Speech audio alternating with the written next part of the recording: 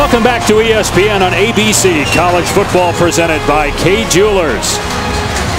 A historic day in college football with us being 24 hours away from the playoff committee announcing it's 4 teams that will make it in the college football playoff. All these games today impact Kansas State Baylor on ESPN tonight, ABC, the Dr. Pepper ACC championship game. And if Wisconsin were to knock off Ohio State, and if Florida State were to lose, would that open a door maybe to 2 Big 12 teams, despite the fact this conference doesn't even have a championship game.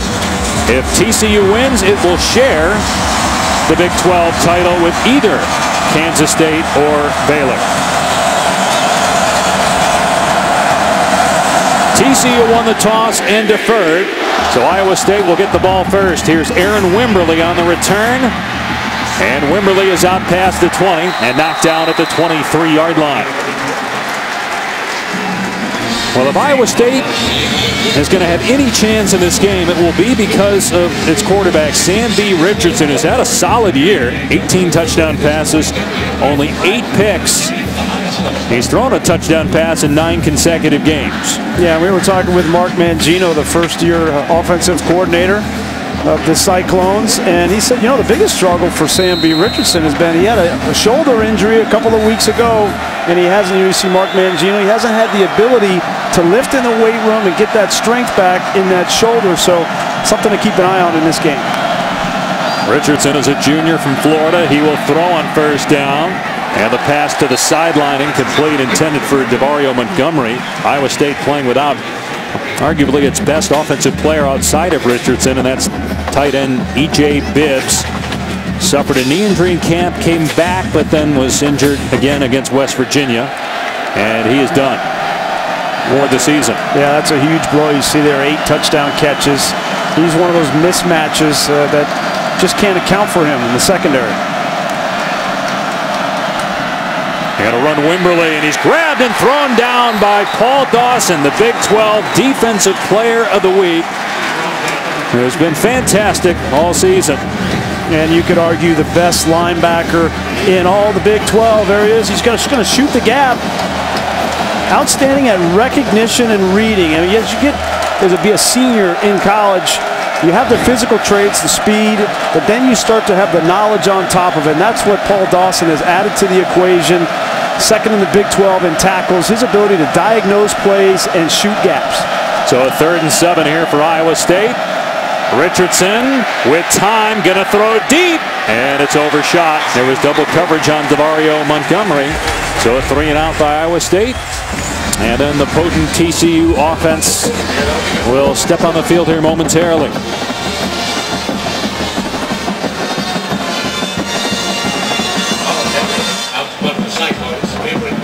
Cameron Eccles-Luber, who has a punt return for a touchdown, which was the winning score at Kansas, a game you mentioned earlier where TCU didn't play great on the road but ended up winning by 4 points.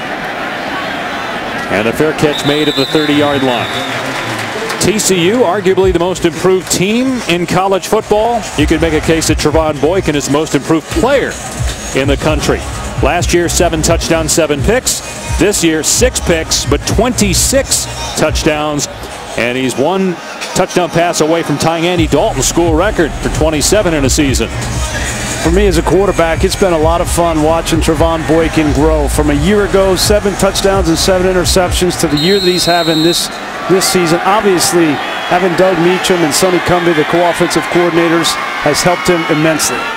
And a swing pass to Aaron Green on first down, out past the 35.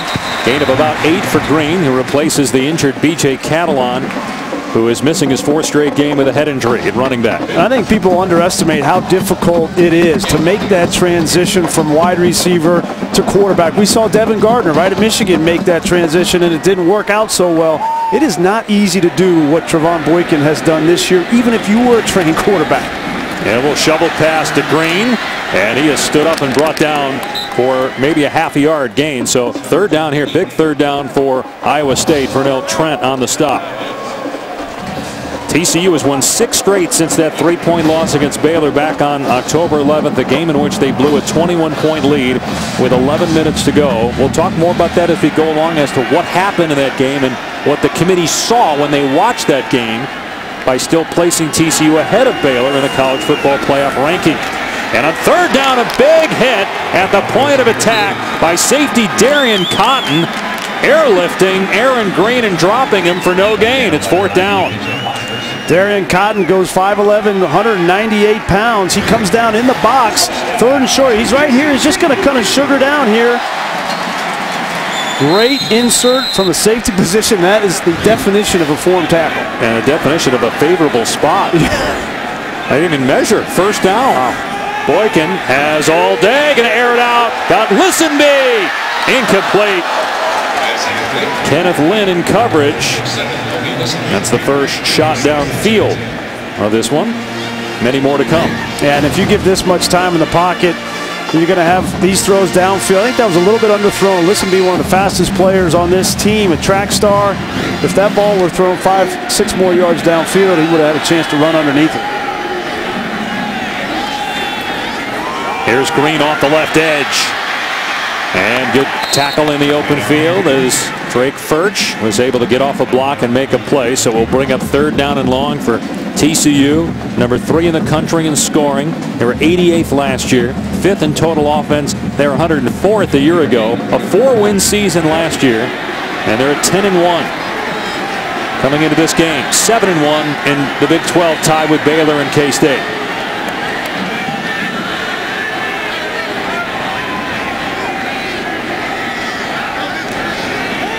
Boykin with time and going to throw a deep fade, and it is caught out of bounds, incomplete. Josh Doxson, the intended receiver. Coverage by Sam E. Richardson, and TCU will punt. And what a great stop here by Iowa State. First drive. Richardson in good position, doesn't look back for the football, but you know, these fade routes, TCU has made a living all year throwing fade routes. In third down situations, you know, you throw that ball up and you got some great athletes in Doxson, but you're not always going to come down with that ball.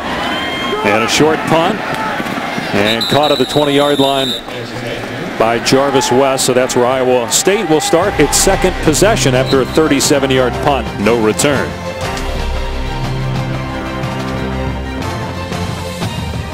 Well, tonight on ABC, it's the Dr. Pepper ACC Championship game. Florida State dropping to number 4 in the college football playoff ranking despite being still undefeated. But we'll see tonight if they can knock off the Yellow Jackets. TCU, we talked about how good it's been on offense, but TCU underrated as a defense. One of the top teams in the country when it comes to takeaways. And they're third in the nation in tackles for a loss. Richardson with a completion and a gain of about 5 yards to Davario Montgomery to the 25-yard line. You know, I think the thing that sticks out to me about this TCU defense is not necessarily the front 4. I don't think they're the best front 4 in the Big 12, but the back 7. They have players at the linebacker position with Paul Dawson, safety Sam Carter, Derek Kindred, Chris Hackett. That's where those turnovers come from, Dave. Richardson, and a catch made by Montgomery, fighting for the first down, and appears to have it at the 32-yard line. You know, guys, as you look at TCU's defense, from my vantage point, you know, everybody's talking about the eye test. This is not a big defense. They're small on the perimeter. The linebackers are undersized. They don't have a lot of depth in the defensive front. And Gary Patterson acknowledged that. This was a 3- to 5-year plan. They got to get bigger. They've got to get deeper.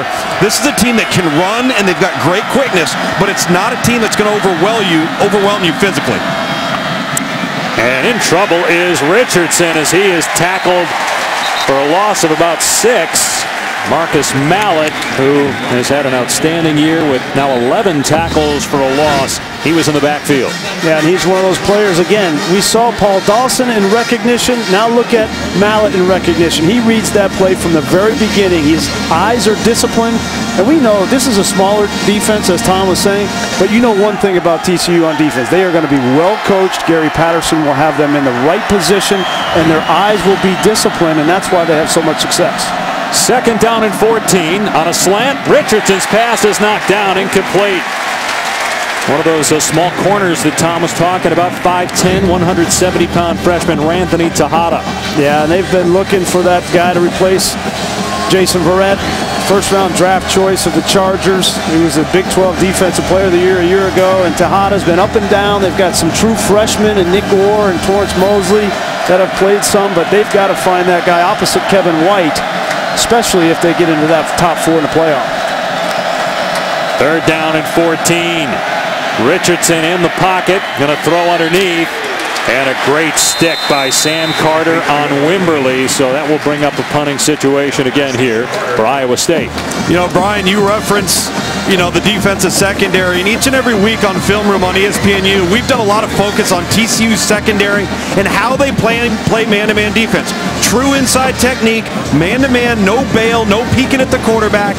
It is how you teach it, and so if you throw into their man-to-man coverage, you better be on point because guys are going to be stuck to others like glue. First punt for Downing went 45 yards. And another good kick here.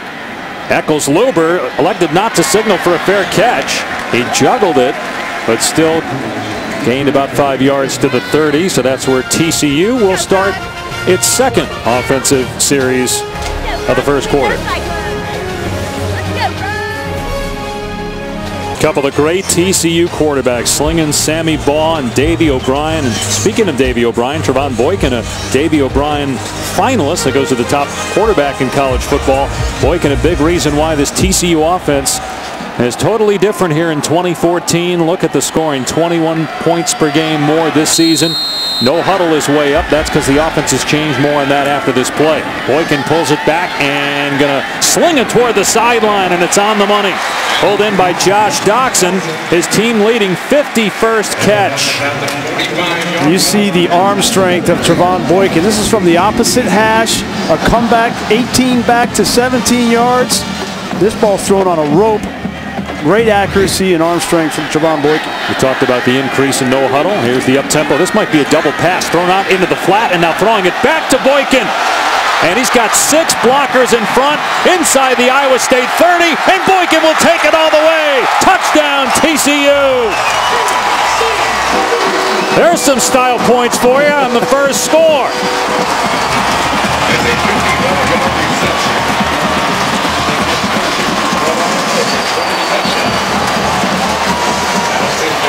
David Porter with the touchdown pass to Boykin. He can beat you in so many ways, with his feet, with his arm, as a receiver. We know that he's had so much success as a receiver at TCU. You just cannot take your eyes off of number 2 at any point if you're playing him on defense. Overcrow makes it 7-0. Horned Frogs. You said they had to make a statement. I don't know if this is what you meant. It helps. Porter throws it back, and Boykin does the rest with the bigs out there blocking for him. Well, we mentioned that Trevon Boykin is a former receiver and running back, but that's his first career receiving touchdown on a backwards pass initially thrown to David Porter. And then the senior throws it to Boykin.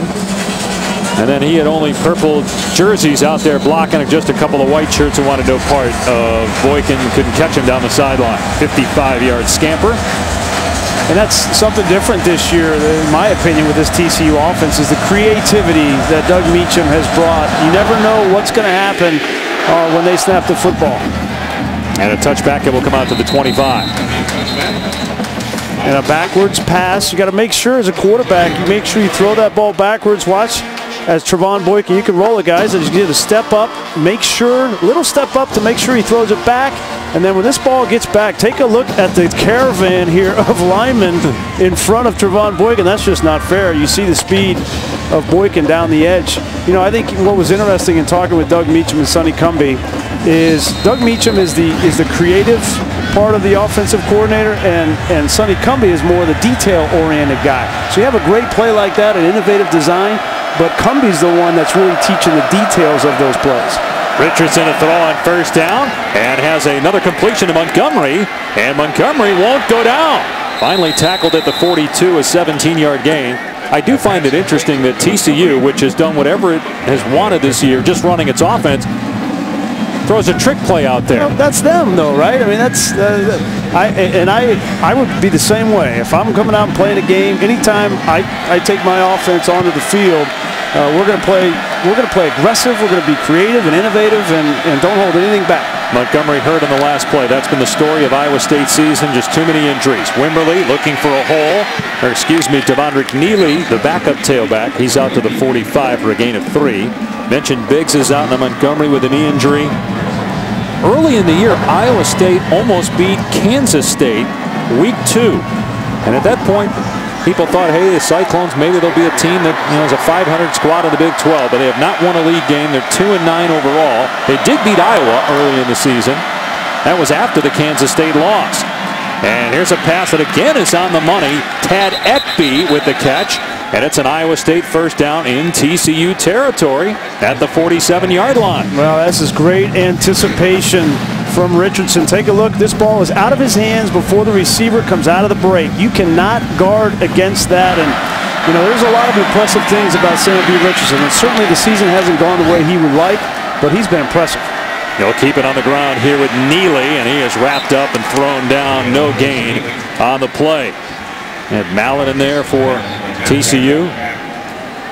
And, we talked about Richardson. We talked about the first year for Mark Mangino at Iowa State, and those two working together had a big impact on the impressive season that Richardson has had. The question is now, without Bibbs, Montgomery now on the sideline with a potential knee, where is the playmaking going to come from at the skill positions for Iowa State? On 2nd and 10, another pass play. Richardson in trouble. And his pass was deflected. It appeared at the line of scrimmage, intended for Neely, and then a little push from Paul Dawson. So it's 3rd down and 10.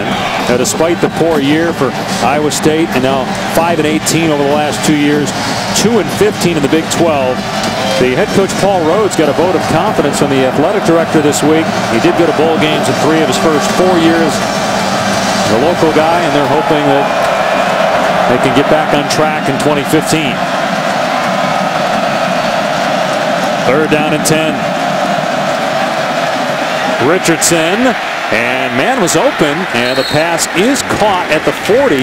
It's 4th and 5. Wimberly on the catch. If you're Iowa State, just go for it here. Yeah, absolutely. I don't think there's any hesitation from Paul Rhodes, and well, he's going to punt it. He's going to punt this football, which, I understand the percentages here, but with what's at stake in your season, I think I would go for it. And you're going to need to score points. I don't think field position really is an issue. I don't think TCU cares where it starts. Holden Kramer, the backup punter, is in. And it's interesting that you saw him run in the game, as this doesn't really work out that well for Iowa State. It's down to the 14. The quarterback wears number 12. He ran out of the game. Another number 12 came in. The backup punter. How rare? It's rare you see that. That's why first I kind of hesitate. Well, are they going for it or not? Number 12 is in the game. Is the backup punter. So now TCU will start at its 14-yard line. Trevon Boykin with 35 touchdowns responsible for. That is a school record, breaking Andy Dalton's mark that he set in the Rose Bowl season of 2010-2011. They went 13-0 with Dalton as the quarterback. And Boykin with a quick throw to Porter out in the flat. And he is pushed out after a gain of about 3 yards by Furch. There you see Doug Meacham, the first-year offensive coordinator. Came over from Houston last year. Previous 8 years at Oklahoma State, the wide receiver coach. This is the air raid offense. I don't know that Doug Meacham and Sonny Cumbie could have ever anticipated that this season would go as well as it has. Boykin finding Green, trying to cut and get the first down. He does out to the 27-yard line. Well, Sonny Cumbie, a great quarterback at Texas Tech, had success in the Arena League as a player. And he's in his first year as the co-offensive coordinator here at TCU. Got the visor in the press box. A lot of sun up there. Those guys have been awesome together. You bring two coaches together, you never know what's going to happen. Their ego's going to mesh, but it's been pretty cool to see. There's Boykin. And Boykin brought down to the 32-yard line, so a gain of 5 on the play. No, guys, you take a look at Doug Meacham on the sideline. Look at his little play sheet. You know, this is simplicity made to look complex. They got their base plays. They're going to make adjustments, and they've got a dynamic quarterback in Trevon Boykin as he flips it out. They're just playing pitch and catch. But, guys, I think the biggest adjustments that you'll see within this offense and have seen is their ability to give Trevon Boykin answers versus pressure. He's been the most efficient quarterback versus the blitz in the Big 12 all season long, and he can run the football, which really creates problems for your coverage packages. Fresh set of downs here for TCU on the 43, and Boykin throws underneath. And Deontay Gray has been battling an ankle injury, just one catch in those last 3 games.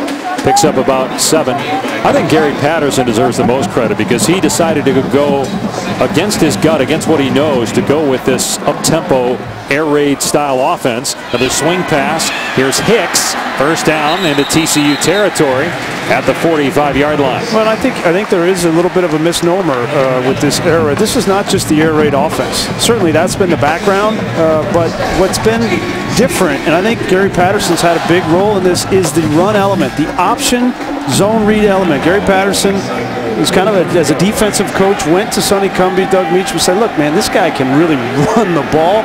You might want to implement some option, and that's not something that's normally characterized with this air raid offense. Double move here. Boykin, though, when everybody covered, takes off. Boykin at the 40, and he picks up 7 yards to the 38. But really, that's the difference maker for this offense, in my opinion, has been the legs of Trevon Boykin. And quite frankly, I don't think that a whole lot of people thought that he was going to come into this season and be as accurate as he has been, especially downfield, and how strong his arm is. And then you add into that, he's starting to diagnose defenses, go through progressions, do all the things that a traditional quarterback needs to do. When you put all that together, he's going to be in New York at the Heisman ceremony. Here's Green, got the first down to the 30-yard line. Well, Boykin is #1 in the Big 12 and 4th in the country in total offense. And he was named this week a Walter Camp finalist along with Melvin Gordon, Marcus Mariota, Amari Cooper, and Scooby Wright. It's pretty good company for Boykin. And obviously with the injury to J.T. Barrett, that'll open up a spot in New York if Boykin wasn't already in that mix. Boykin with time. And a long throw that is nearly intercepted. A diving attempt by Kenneth Lynn. See if it hit the ground. Official says it did. Doxson was the intended receiver. Trevon Boykin was reading the other side of the field and came back late. It's one thing that I've seen on film from him that I didn't like, was sometimes he will flip from all the way from one side of the field to the other, and he trusts his arm so much and how strong it is that he can muscle that ball in. But when you do that, and especially throwing from the opposite hash to the outside the numbers, you bring into equation a corner that can break and get in front of that football. Can you get away with that against Ekpe-Olemu of Oregon if they meet in the playoff? And wide open in the middle of the field is Doxson inside the 10 and tripped up just shy of the 7-yard line by Drake Birch, but it'll be a 1st and goal for TCU. Great job, 0 pressure, identify the blitz, flip it out to your best player, Josh Doxson. They run a little rub route on the outside, which is a great call against 0 pressure. Those are the kinds of plays that earlier in the season this offense was not making, but they are now. Working his way inside the 5 and breaking tackles is Aaron Green inside the 2. 2nd down and goal. Again, I don't know that Iowa State would have scored, or if it failed to convert on 4th down, we wouldn't have the same result, but you would have liked to have seen Iowa State at least fight there and go for it on 4th down and try to keep that TCU offense off the field, because you know how quickly they can get points. They're a heartbeat away from a 14-0 lead here in the 1st quarter. Green to the end zone. Touchdown, Horned Frogs. The 8th rushing touchdown for Aaron Green.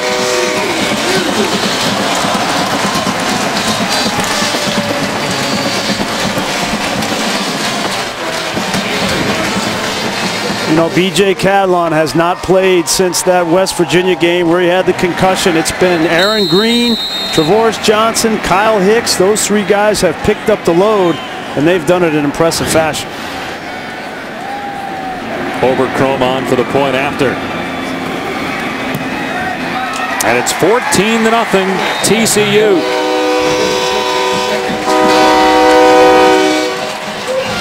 Horned Frogs trying to get to 11-1.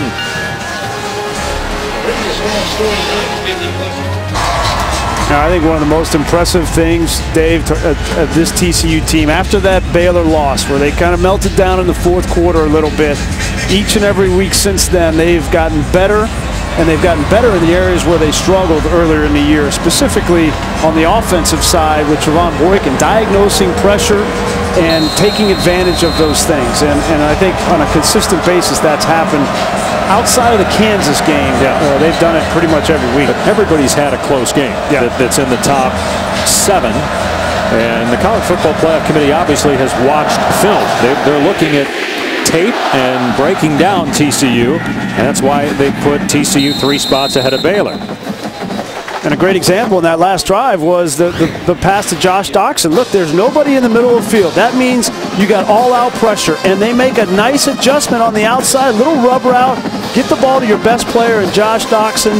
This is the kind of blitz they struggle with against Baylor. And since then, they have had an answer. We talked with Sonny Cumbie, Doug Meacham. They said we didn't have enough answers to that pressure on offense in that game. And since then, they have come into each game with not 1, not 2, but 3 or 4 options against that all-out pressure, and it benefited them there.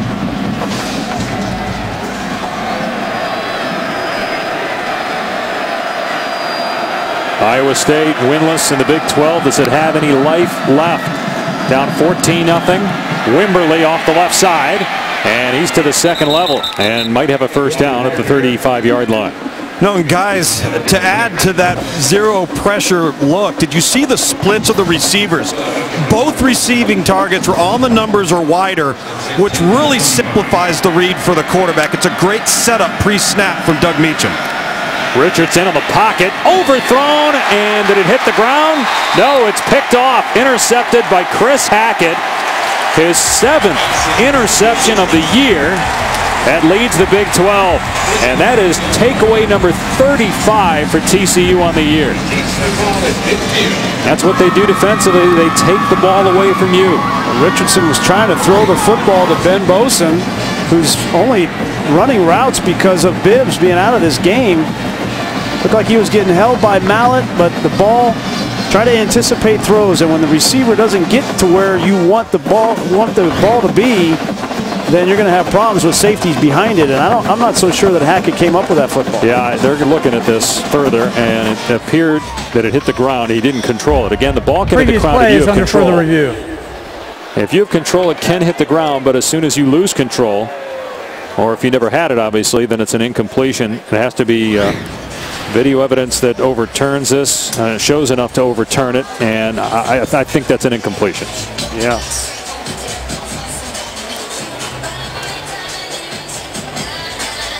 Whether this stands or not, Hackett has been outstanding at intercepting the football. As you mentioned, leads the Big 12 with 6 of them already.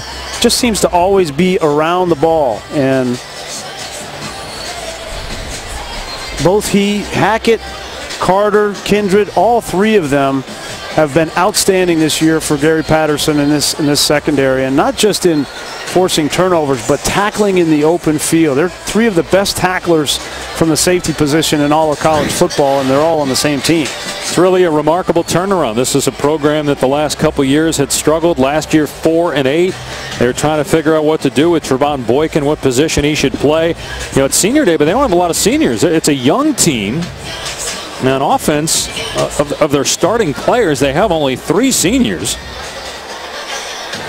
Their whole offensive line is back next year. Boykin's back. All their running backs return. David Porter's the only senior in the receiving corps. They got their place kicker back. They'll lose Dawson and Carter, along with Kevin White, but they've got a lot of guys on defense that'll return next year. And they have some true freshmen that are really coming on, like Emmanuel Porter at the receiver position. After further review, the ball hit the ground. It's an incomplete pass. 2nd down. So the call is reversed. It'll be 2nd down and 10 at the Iowa State 35. Late here in the first quarter, 14-0 TCU.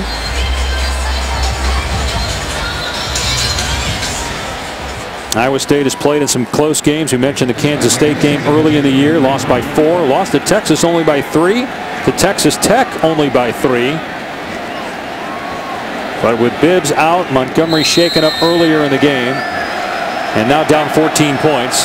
Do they have the firepower to not only come back, but then keep TCU off the scoreboard?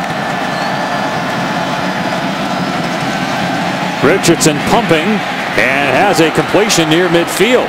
Montgomery back out there, and he's still banged up, trying to fight through it, and it's a gain of 14. Yeah, and the only way that you had an opportunity, Richardson did, to throw this ball is the protection up front. Nice job by the offensive line. Good job. Montgomery just finding a hole there and takes another hit on that knee. TCU blitzing, and they run right into it, and Dawson hog ties Aaron Wimberly and gets him to the ground for a loss on the play. We've seen this consistently with Paul Dawson. He's hiding over here behind the backside. He's going to come through and just times it perfectly. Look at the safety and the linebacker move at the same time, Dave. That tells you that's a well-coached defense. When those two guys, there's a key. They'll watch the quarterback, and maybe the quarterback puts his hands under the center or he calls for the ball, and that's the key for the defense to rotate. And Paul Dawson's one of the best in college football at doing it. Another negative play by Iowa State. Here they get positive yardage. Wimberly breaking tackles inside the 35, and TCU finally gets him out of bounds at the 30-yard line. So for the second time here in the first quarter, Iowa State crosses midfield after a 25-yard run. Well, it never fails. You say a guy's a good tackler in Hackett, and he comes up number 1 and misses the tackle. Hadn't happened much this year. Now let's see if the Cyclones can do something here and get points. Wimberly, he gets swallowed. Dawson and Mike Tuaua greet the running back at the point of attack and drop him for no gain. You know, when you see two guys unblocked in the backfield, normally what that is, you say it's the offensive line, but a lot of times that's a back that doesn't keep a play designed to go to the front side on the front side. He tries to cut it back, and that's not where your blockers are, and that's exactly what happened to Wimberly. Wimberly, a senior, running back out of Georgia. Second down and 10 for Iowa State. Richardson with time. Again, an over-the-middle pass. And it's caught at the 21 by Jarvis West. He's short of the first down.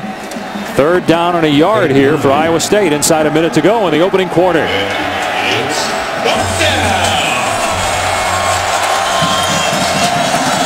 It's a big play here for Iowa State. They're 0 for 3 so far in third down. Do have over 100 yards of total offense, though, here in the opening quarter.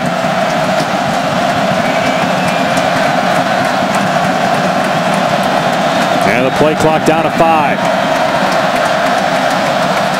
Richardson, and the catch made for a first down at the 18-yard line. That's true freshman Alan Lazard, his 44th catch of the year. And Iowa State, at the end of the first quarter, is in the red zone. Well, that tells you a little bit of something. Third down and 1. They don't hand it off to Wimberly. They throw the ball. That's pretty much been the way it's been all year for Mark Mangino and Paul Rhodes. But Lazard, a 6'5", 220-pound freshman, great hands. 14-0 TCU in control after 1. ESPN on ABC College Football presented by K Jewelers will continue after this message and a word from our ABC stations.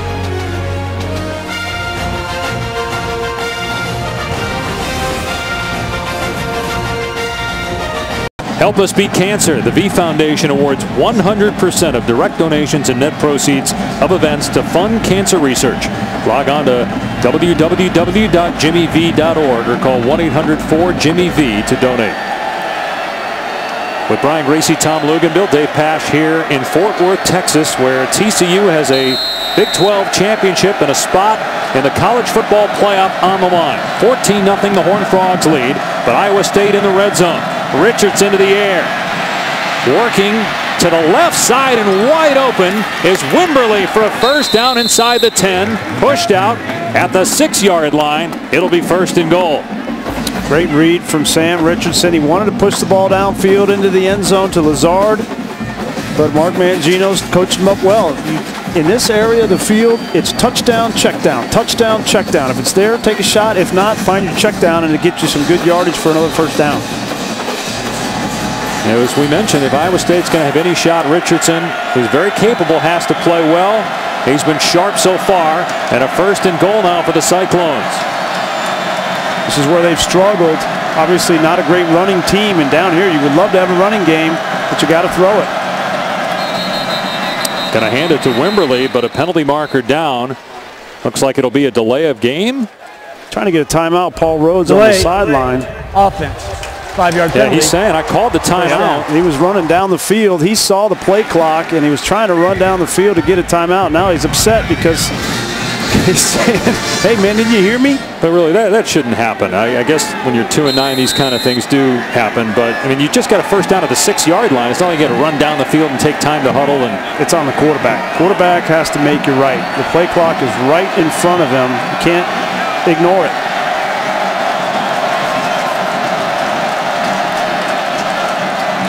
Well, 1st and goal from the 10 now. And Richardson keeping it, and down he goes for a loss. Another negative play. Chucky Hunter trying to get the quarterback down initially, could not, but then dropped him. A 1-yard setback. 2nd and goal. Now these defensive linemen, now with the advent of the zone read, it's hard on them. They don't get blocked and they run free into the backfield, and they want to make a play and they're so excited. And then you got to read the mesh and find out who's got the ball. And Chucky Hunter did a great job.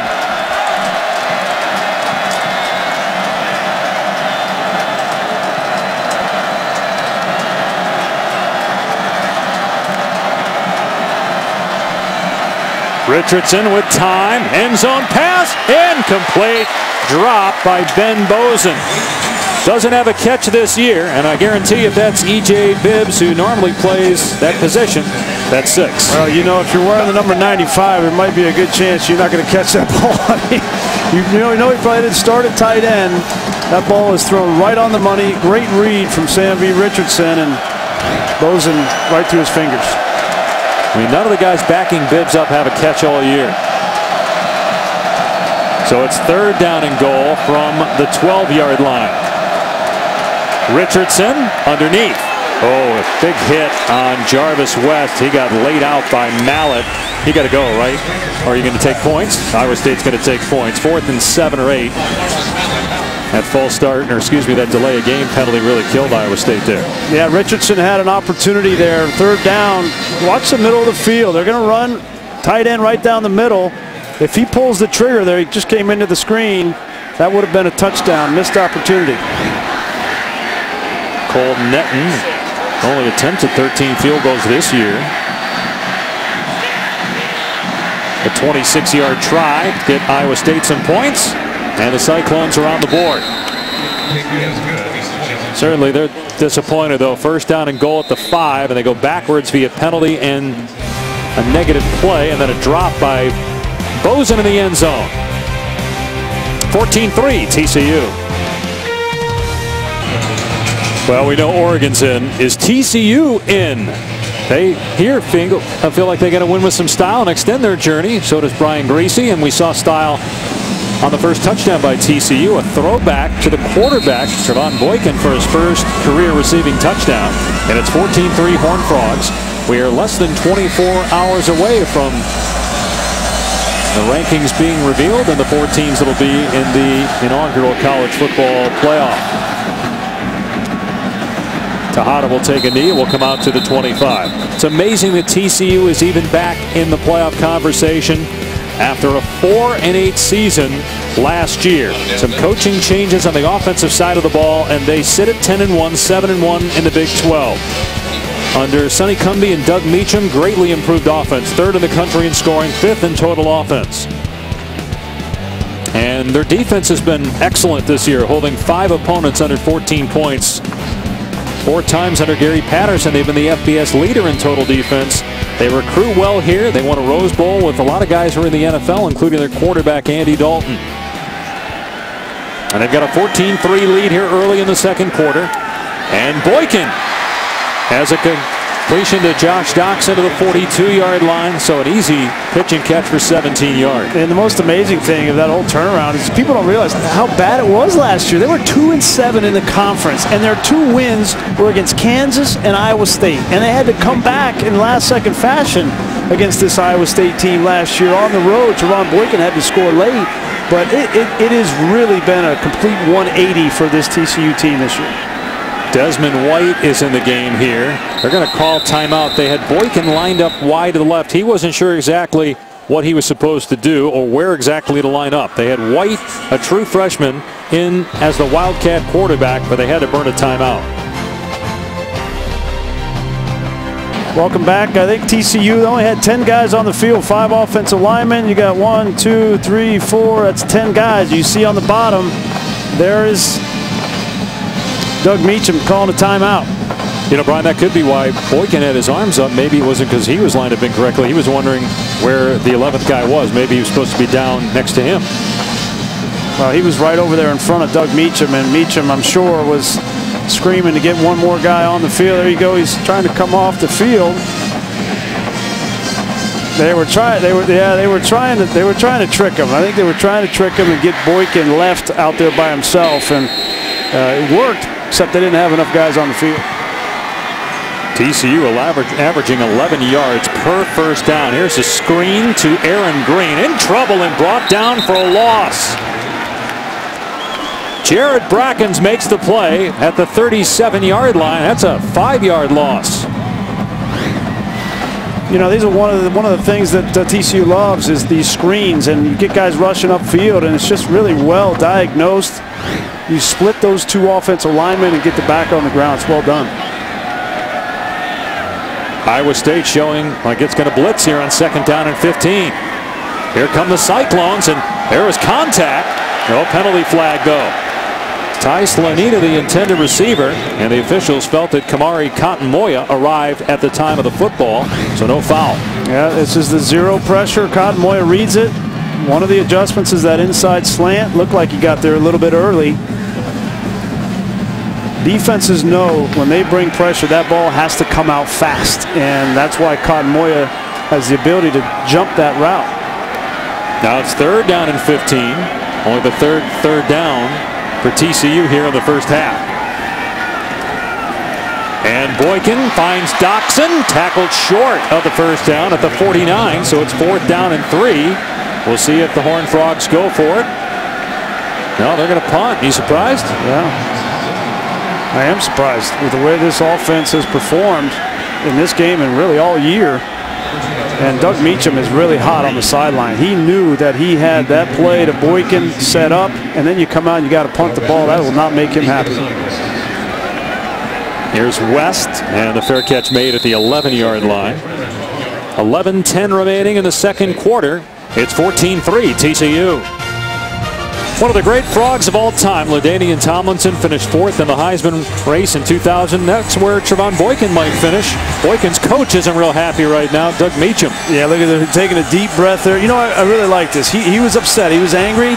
Didn't come off the way he wanted it, but what did he do? Before he goes over and talks to his players, he takes a deep breath and composes himself and goes over and has a calm conversation. That's growing as a coach. And now you see him over there all by himself. You know, he's a different character. He is an innovative, but a very free thinker of offensive football. And I think you're seeing some growth from Doug Meacham this season for TCU. Iowa State will run Wimberly on 1st down, and there's a hole up to the 20. Wimberly finally tackled at the 25. It's a 14-yard run. You know, guys, initially on the sideline for TCU, what they were upset about, what Coach Meacham was upset about, is each coach, Curtis Looper, the running back coach, and the receivers coach, Randy Burns, they're in charge of personnel and making sure the right people are on and off the field. That's what he was initially upset about. And this thing's become such a well-oiled machine that when you have a hiccup, it becomes magnified. Hopefully they'll get it ironed out here shortly. Well, Iowa State starting to run the ball on TCU. Back-to-back solid pickups by Wimberly. That was a 6-yard gain. Again, if Iowa State were to come down and score, even if it's a field goal, at least the Cyclones can feel like they're in the game here. Puts pressure on TCU. You wonder how that might impact that Horned Frog sideline. Well, they've got to run the football. We were talking with Mark Mangino this week. You know, they can't put all the pressure on Sam Richardson, but the problem is this offense, they have not been able to rush the football consistently this year at all. They're 105th in the country running the football, and with Bibbs out, their best receiver, they've got to get some production in that running game. Richardson, and that was dropped at the 35-yard line by Jarvis West. Would have been a first down. Instead, it's 3rd down and 4. Iowa State has been pretty good on 3rd down coming into today. 3rd in the Big 12 at 45%, but so far just 1 of 5. We haven't really called Jarvis West's number in this game. He's in the slot. Number 1 in 3rd down situations, he is an option. See if TCU pressures Richardson here. Offensive line has given him good protection. That pass in traffic is broken up by Sam Carter. Again intended for West. That's 4th down. And will Iowa State? Yep, Iowa State get a punt. Well, there's nowhere. They're trying to get the ball to West just over the 1st down marker, and Carter jumps it. That's Mallett, the linebackers on the inside. That's just great defense from TCU. Until you show a defense that you can go over the top, they are going to jump on those kinds of routes, and Iowa State has not been able to back off Sam Carter. But they do flip the field. They were backed up around their 10-yard line, and now with a good punt by Downing, TCU will have possession inside the 20-yard line. Around the 18 as Eccles Looper elected not to signal for a fair catch, and he was dropped immediately at the 20-yard line. 48-yard punt. No return. Matthew Thomas, the gunner, made the play for Iowa State. Penalty marker down in the middle of the field around the 45-yard line. During the kick, illegal block in the back, number 84 receiving team. 10 yards from the end of the kick.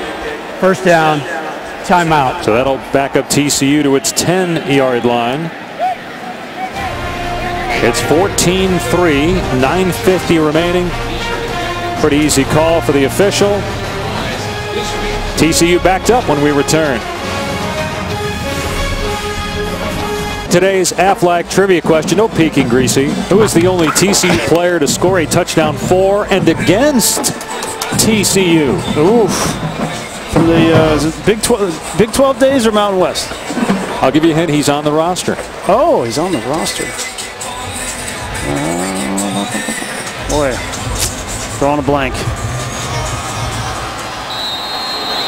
He's on the field. There's even a bigger hint. 1st down for TCU on its 10-yard line. And Boykin hits Dotson at the 25-yard line. A huge cushion given by the defensive back. And Josh Doxson, transfer from Wyoming, just gets the ball out near the 40-yard line. I'm going to say Josh Doxson. I was just looking out there saying, well, I know Doxson transferred from Wyoming. And what a pickup he has been. He has been nothing short of remarkable this season. Penalty marker down. Might have been offside on Iowa State. Boykin runs for about 4 yards. I'll tell you what, Doxson knows a great cue when he gets one, right? You can put an Aflac trivia question up, and then he makes a play.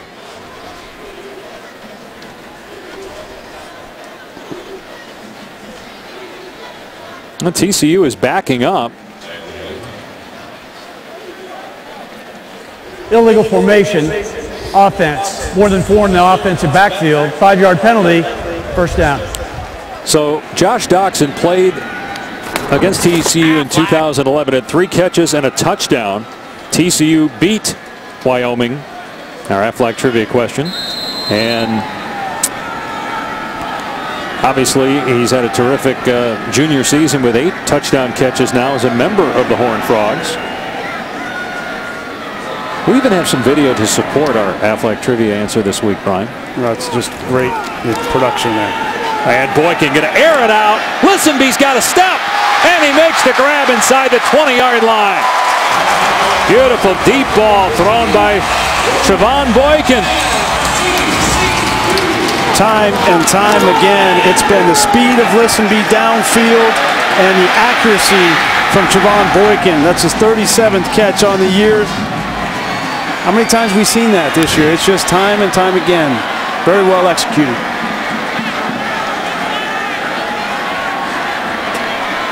Now in the red zone, Listenby out in the flat, slips a tackle, and he's wrapped up, wrestled to the ground at the 10-yard line by Cotton Moya.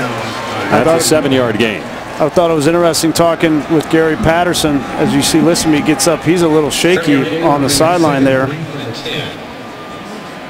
He does not look right. He either hit his head on the ground or something happened on the sideline. Let's take another look. Fighting for some extra yardage. We see that. We see that a number of times when the side of the head comes down on the ground. That's dangerous. They've already lost B.J. Catalon with a head injury, although Gary Patterson told us he could be back for their bowl game. In trouble, and down at the 25-yard line is Hicks. So a huge loss of about 12 yards as Jared Brackens makes the stop in the TCU backfield. Hey guys, I was standing here on the sideline literally less than a yard from where Listenby went down. He went down hard, helmet to the turf. Actually got a good look at his eyes, and when he got up, you could tell that maybe not all of his dogs were barking. He went over to the sideline, and they are very seriously attending to him right now.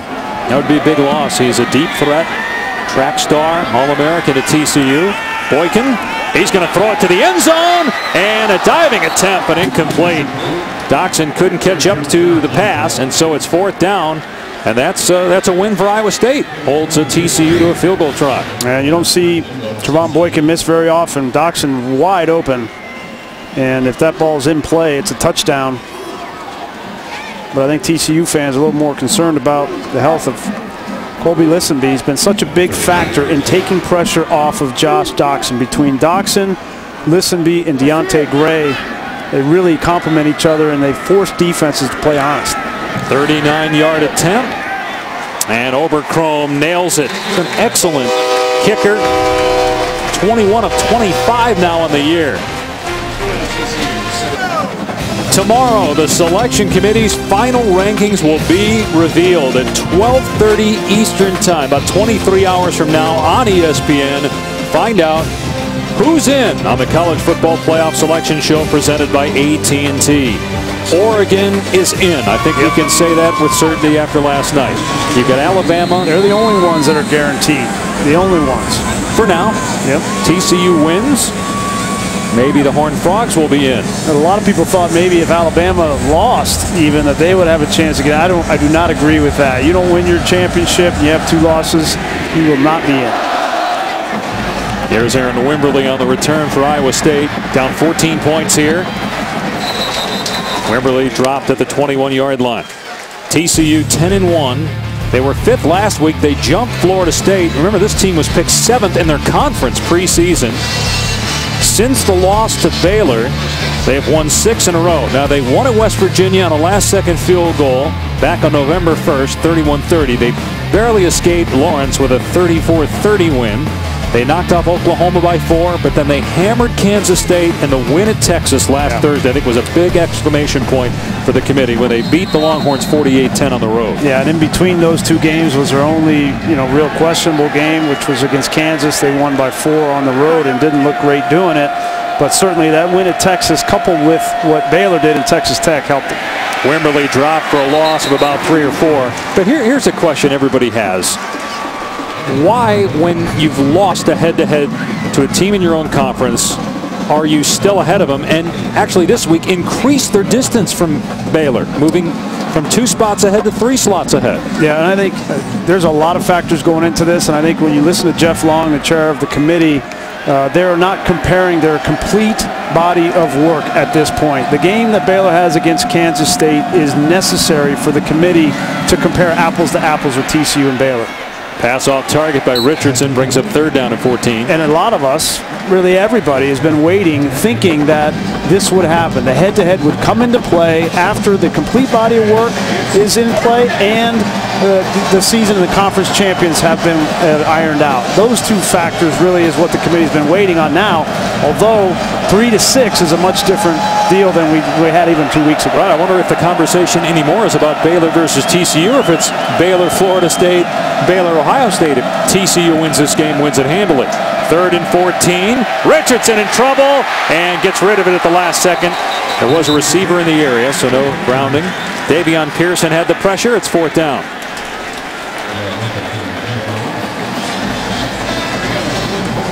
And this TCU defense, I think, is what a lot of what the committee and what people around college football are starting to see, that this defense is playing better. And under Gary Patterson, and especially in that back seven, they got after Texas. They're certainly, and we know Texas is not the greatest offense, but they were getting better with Tyrone Swoops, and to go in and completely dominate that team, score on defense the way they did, that opened some eyes as well. Texas had won 3 in a row prior to that Thursday night defeat. Fair catch made at the 37-yard line, so good starting field position here for TCU. This is how I look at it. But these are the games that, when you look at Baylor and you look at TCU and you look at common opponents that matter. West Virginia, you see what happened. Baylor obviously lost a close game. Kansas, Texas Tech, Oklahoma. You look at all of those, and to me, you know, there's a check mark on the side of TCU until this Kansas State game happens, right? Whatever happens in that game, 21 points, TCU beat Kansas State. What does Baylor do? And then when that's done, you look at these two teams against each other, and if they're still common, there's still not a whole lot of difference. To me, it's Baylor from the head-to-head. Boykin on first down. Great throw. Catch made by Gray to the 41. There's a penalty flag thrown in. Well, remember, the committee is supposed to pick the 4 best teams, so it's not just head-to-head. They've got to look at everything. They got to look at what they see. I mean, you've got former football coaches in there watching tape, making a decision. Obviously, they feel that TCU is better than Baylor. Number 1, offense. 15-yard penalty, first down. If they thought that Baylor was better than TCU, they'd have them ahead of them. In their eyes, I don't think the head it matters at all. I think they look and see that TCU is a better football team in their mind, even though they lost. Had a 21-point lead with 11 minutes left. Obviously, they watched the end of that game. They feel TCU is a better team. But Dave, it doesn't matter what they think right now. It matters what they think after Kansas State and Baylor play tonight. Okay, that's the difference. Yeah. I mean, we want to have it all answered today. It's going to be answered after that game tonight. Here's Gray, and good job keeping his balance. Finally ripped down at the 29-yard line. So a gain of 7 there on 1st and 25. Mitchell Myers on the stop. Opportunity here for TCU just before the half, 6 minutes to get more points. Out of the backfield is Aaron Green, and he gets tagged, sandwiched at the 28-yard line. Might have lost a yard. Sam E. Richardson was in there for Iowa State along with Darian Cotton. And Doug Meacham has kept Colby Listenby on the sideline. I don't think that we're going to see him anywhere anytime soon back in this football game. But TCU has plenty of options on the outside. 3rd down and 19. Boykin throws underneath, and it's knocked away. Would not have been a first down anyway. Iowa State had a couple safeties about 30 yards off the line of scrimmage. So 4th down, and again, if Iowa State can just get points here before halftime, I know we've said it 3 or 4 times. You said the last 3 drives. You know, you Trust said me, if they could get points, they would take them. If TCU, again, you said they had to make a statement. Has this been a statement so far? Well, they haven't played their best football. I mean, we've seen some miscommunications. We've seen some drop balls, but they're up 17-3, up 2 touchdowns. It's not terrible. Jarvis West had a little trouble getting a handle. Didn't want to muff the punt. 47-yard kick, no return. Here are the AT&T College Football Playoff rankings. Alabama, Missouri in the SEC Championship. Florida State, Georgia Tech, Dr. Pepper ACC Championship. Ohio State, Wisconsin Big Ten title game. And then, of course, last night, Oregon throttled Arizona to lock up a spot in the playoff. Huge day in college football. I mean, really a historic day in college football with what's going to happen today. Such great matchups. There's going to be all kinds of movement. I'm not discounting the fact that there's probably going to be some upsets. I mean, Florida State, in my opinion, is on upset alert, big-time upset alert against the tough Georgia Tech team. And what would that do to the rankings? Richardson in trouble, and down he goes back at the 20. Sacked by Terrell Lathan. Chucky Hunter in there for TCU as well. Brian, do you think there's any chance if Florida State wins, but it's a win similar to what they've done the last month and a half? that even as an undefeated team, they don't get in? No, I don't think so. I think the committee's been pretty clear. The floor has been set for Florida State. If they win, no matter how they win against Georgia Tech, they will be the #4 team. And I agree with the committee and where Florida State is. I think they should have been at 4 for a couple of weeks now. Richardson, a dangerous pass, tried to hit West, and Marcus Mallett, the linebacker, thought he should have had a pick. Instead, it's 3rd down and 15. 2-possession game, 5 minutes to go here in the second quarter. If TCU wins, it will share Big 12 championship with either Baylor or Kansas State. Again, no Big 12 championship game. Which they need to fix, by the way. They need to have a championship game in the Big 12. We have to compare apples to apples with the Big 5 conferences. I don't care that they have 10 teams. Even if you want to just have 5 and 5, play a championship game, please. Richardson on 3rd down and long. Throw it to the Iowa State bench. It's 4th down, and so another punt for Iowa State. And you know what? The commissioners probably get together in the offseason. You know, you look at Jim Delaney, John Swofford from the ACC. They're going to get together, Bob Bowlesby, and say, look, you guys need to play a championship game. And especially, Dave, if Florida State loses and Baylor wins, and you have Baylor and you have TCU in the top 4 at the end of the day, you think that there won't be crying from the Big 10, ACC, Pac-12, all of them. So Gary Patterson having an intense conversation with Paul Dawson, upset about something on the last defensive series.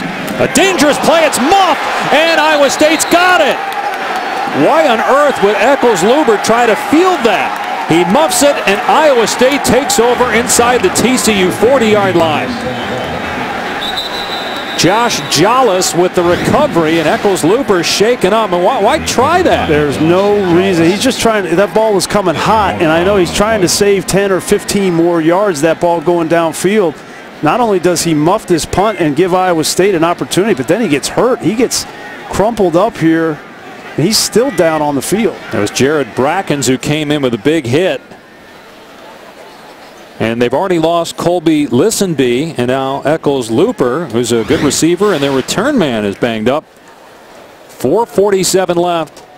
Iowa State with a chance to get it to a 1-possession game. Well, he's an important piece of their offense as well. He's very creative. He's a former quarterback. Was a backup quarterback. Listenby already on the sideline.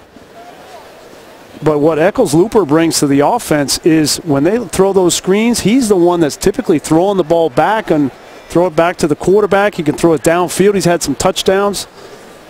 He is an important part of that offense. Well, coming up on the Capital One Halftime Report, John Saunders and company will get you caught up on all the day's college football action. Have a couple games going on ESPN and ESPN2. And, of course, later today, all the championship games, SEC, Big Ten, ACC, and Baylor, Kansas State tonight. Again, with these injuries for TCU, this is something the committee is supposed to consider. We saw J.T. Barrett go down the Michigan-Ohio State game. Obviously, that is part of the criteria that the committee will use to select its 4 teams to play in the college football playoff. You have Listenby and Eccles-Luber. B.J. Catalon has been banged up. He might not be back for the playoff game. Obviously, the committee will consider that. Key injuries are part of the criteria. I don't think that head injuries, concussions, those kinds of things have any impact when you have a 3.5 week break before they would play these semifinal games. So those won't factor into the committee's decision. But certainly those injuries, the knees, ankles, those kinds of things, like what we saw with J.T. Barrett, have a big factor. Last 8 plays for Iowa State, 0 or negative yards. They have the ball at the TCU 39, and they're going to throw it back to West, and he's going to throw it downfield. It's underthrown, and it is intercepted. Tejada picked it off. He took it away from Ted Ekby. That's a bad throw by West. He does have a touchdown pass this year, and Ekby was open. Great play call after the turnover. Here he is down here. Ekby's just going to run down, and you're going to see West comes out. He's got a great opportunity. You throw it back behind the line of scrimmage. You just got to get that ball downfield. It's wide open. If that ball is put in the purple downfield, it's a touchdown. Instead, it's the first interception of the season for redshirt freshman Ranthony Tejada. A big momentum shift. The first play after a takeaway by Iowa State on special teams. TCU gets it back now, looking to try to get more points before halftime. Long throw to David Porter, and Porter has the first down to the 21-yard line. And Anthony Tejada, that's a big confidence boost for him personally. You know, he's that new guy in the back end, the redshirt freshman. He went up perfectly. You saw he put his hand right between the receiver's two hands and ripped that ball out. Now, he's had a rough go in the Baylor game. He was picked on quite a bit. Antoine Goodley can pick on a lot of people, but Tejada's a guy that they're going to need as this season goes on.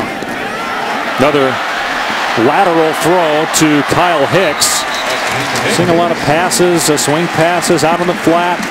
Hicks out to the 37-yard line to get 16 more yards there. 2 timeouts remaining, 4 minutes to go. TCU looking ahead to its 14-point lead. Hicks is a guy that's really impressive. When I watch the film, he's kind of had a bigger role since B.J. Catalan went out of that West Virginia game, and not just run the football, Dave. He's a great receiver out of the backfield. They'll line him up in the slot. They'll throw the ball 15, 20 yards downfield to him. Here's a quarterback run. Boykin across the 40 and crunched at the 41, a 4-yard pickup. You know, we talked with Gary Patterson, guys, and he mentioned a 3- to 5-year plan as they transition into the Big 12. Well, Kyle Hicks is a prime example of that transition. He was originally committed to Texas. He was a under-the-radar, yet somewhat high-profile guy in the minds of TCU, realizing he could be a load back for them. I think in the future, he is the guy that will carry the load in the run game. He's got an opportunity to be a difference maker in this offense. Boykin a throw on 2nd and 6, and a completion to Doxson into Iowa State territory. Steps out at the 41-yard line. And not much resistance right now by Iowa State's pass defense, an 18-yard gain. Great combination route here. You clear out, you just bring Dotson on the curl route, right around the flat defender. Curl flat concept has been around longer than you or I have been watching football. And if you're going to play zone coverage, that's the one they're going to dial up. Green spun down at the 35, but that offensive line for TCU is leaning on Iowa State. I won't force you to pronounce the names of the tackles. I'll do it for you, but 2 pretty good ones. Tayo Fabulije and Halapulivati Vaitai, the left and right tackles respectively. Wow. And I went to Syracuse. 2nd and 4, 2.5 remaining.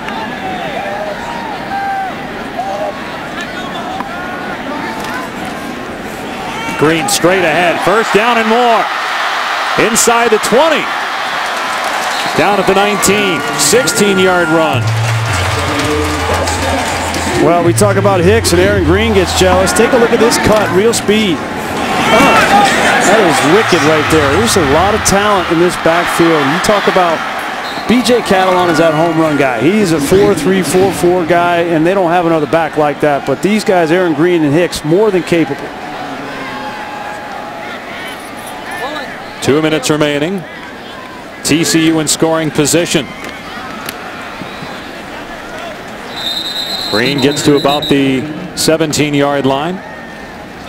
Green played a big part, Dave, last year in the comeback win in Ames against this Iowa State team. Had 72 yards on 19 carries. Transferred from Nebraska.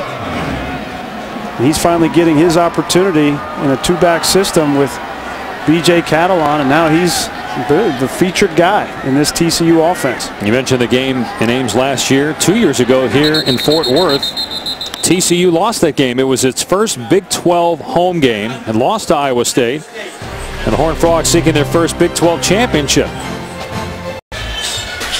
Tonight on ABC, it's the Dr. Pepper ACC Championship game. Georgia Tech and Florida State. The Yellow Jackets very good at taking the ball away from you. Jameis Winston has made a lot of mistakes lately. Will this finally be the breakout game here in 2014 for a Florida State offense that hadn't looked very good, especially compared to last year? It's at 8 Eastern tonight. The answer is no. You think Georgia Tech's going to win? I think Georgia Tech, Paul Johnson has that team playing outstanding football. You beat Clemson and Georgia. Georgia's an outstanding team. That defense for Florida State, they got a lot of players, right? A lot of names, a lot of guys on the edge, Chris Casher and guys like that, Mario Edwards. They don't block them in the option. They just run that option, and if you are not fundamentally sound and disciplined on defense with your eyes, which Florida State has not been able to prove on a consistent basis, then you're going to be in trouble. and Justin Thomas throwing the football. I understand DeAndre Smelter is not going to play in this game, their #1 receiver, but this offense for Paul Johnson is legit. Well, we had him early in the year when they were still trying to figure out what they were defensively. Yeah. And Ted Roof at the time, as he often is when we talked to him, he was unsure of his defense, but obviously they played well. They've gotten better. But again, at some point you have to think that Winston's going to protect the ball better, and that offense is going to come alive and score a lot of points. I think Florida State wins tonight. You know, Jameis Winston's playing the worst football of his career. Yeah. You don't just turn that around overnight. And I understand, you know, in the first half versus the second half, if they don't play well in the first half, they get down 10, 14 points, they may not get enough possessions in the second half of that game to come back. When Georgia Tech played Miami, Miami only had 3 possessions in the second half, and that was a big reason why Georgia Tech beat them. And so if you're Florida State and Jimbo Fisher, you can't depend on being able to come back in the second half.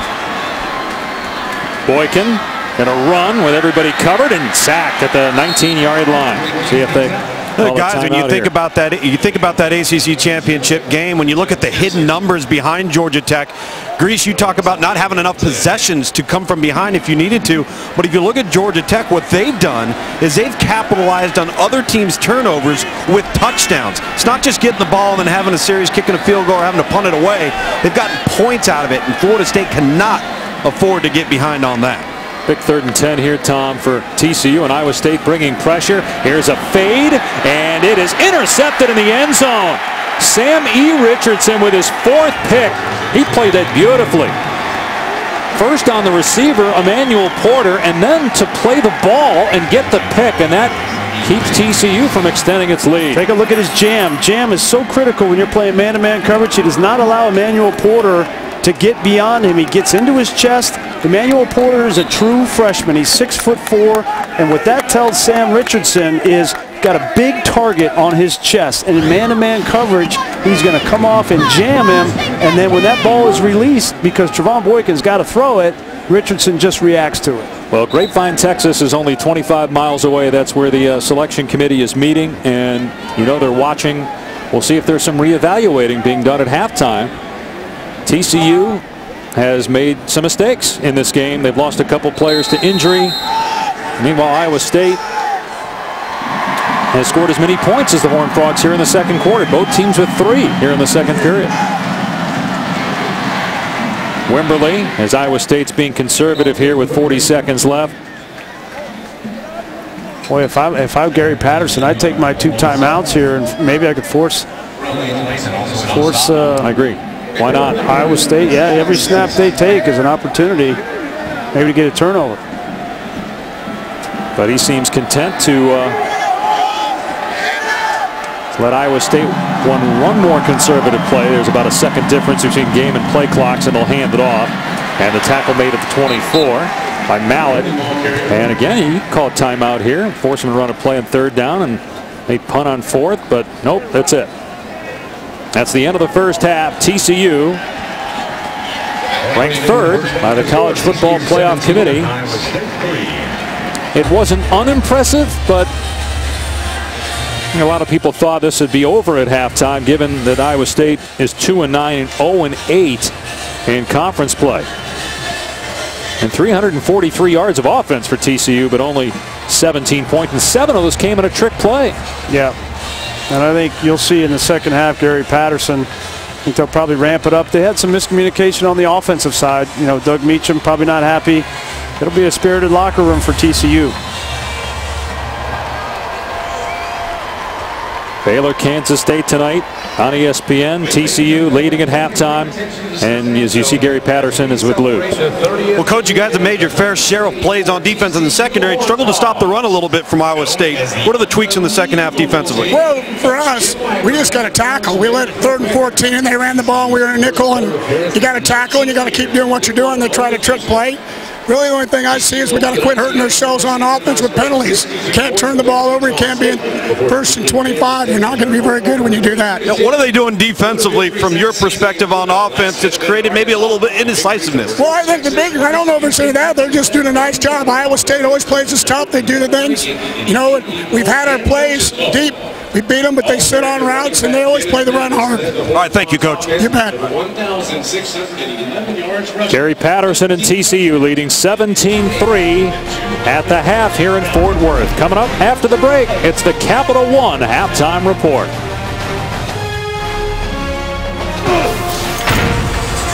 Welcome back to ESPN on ABC College Football, presented by Kay Jewelers.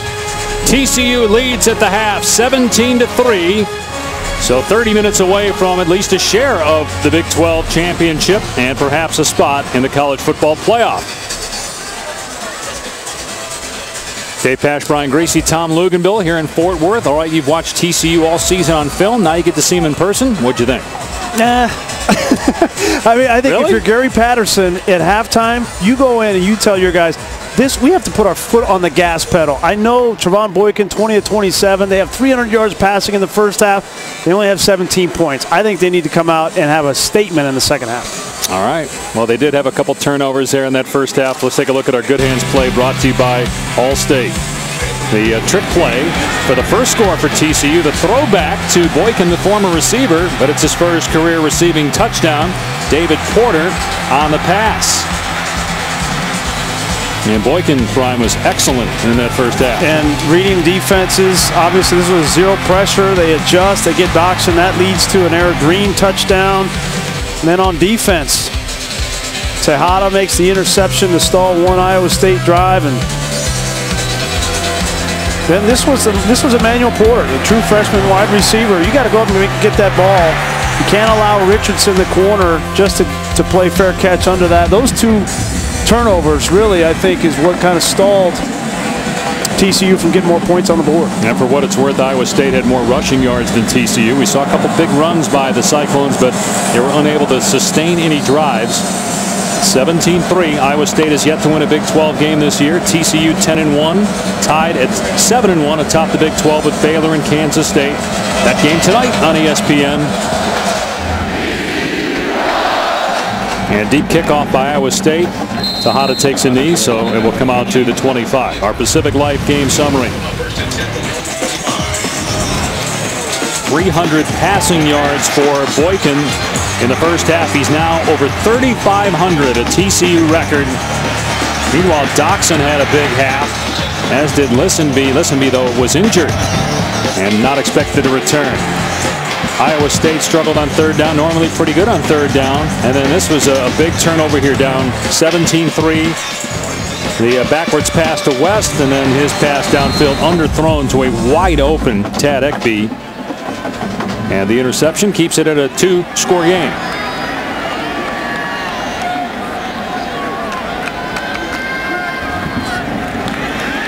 And Boykin on the keeper, breaks a tackle, makes everybody miss, ducks under a player, and gets the first down to the 40-yard line. 15 yards. Checking with Tom Luganbill.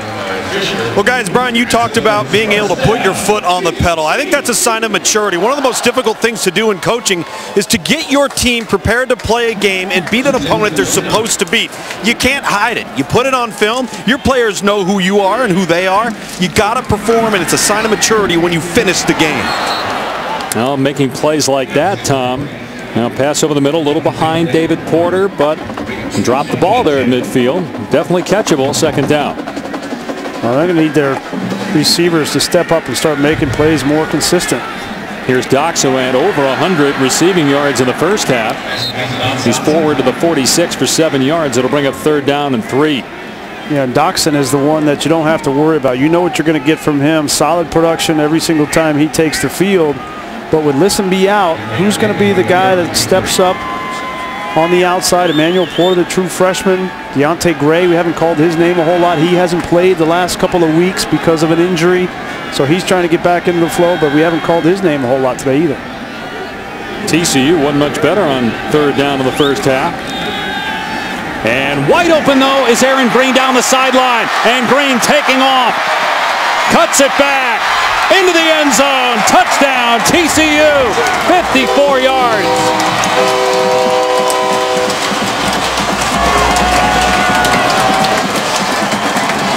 Foot, meet, gas pedal. I mean, you come out and make a statement on offense. Perfectly thrown football. from Trevon Boykin. Nigel Tribune, the corner, who's responsible in zone coverage for staying outside and having leverage. Paul Rhodes knows you got to keep leverage when the back comes out of the backfield. The ball is thrown perfectly. Tribune takes the wrong angle and Green speed to the end zone. That's 2 touchdowns for Aaron Green, now 9 in the year. And maybe this game playing out like Oregon's game with Arizona last night, where it was a game in which Oregon missed some opportunities early, started to score touchdowns, and before you knew it, it was a blowout. Well, that happened here in Fort Worth.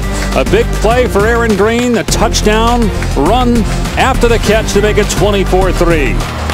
Coming Sunday, January 4th at 8/7 Central, it's Gallivant, a 4-week comedy extravaganza featuring guest stars John Stamos, Rutger Hauer, and Ricky Gervais. This is one you can't miss. Gallivant starts Sunday, January 4th.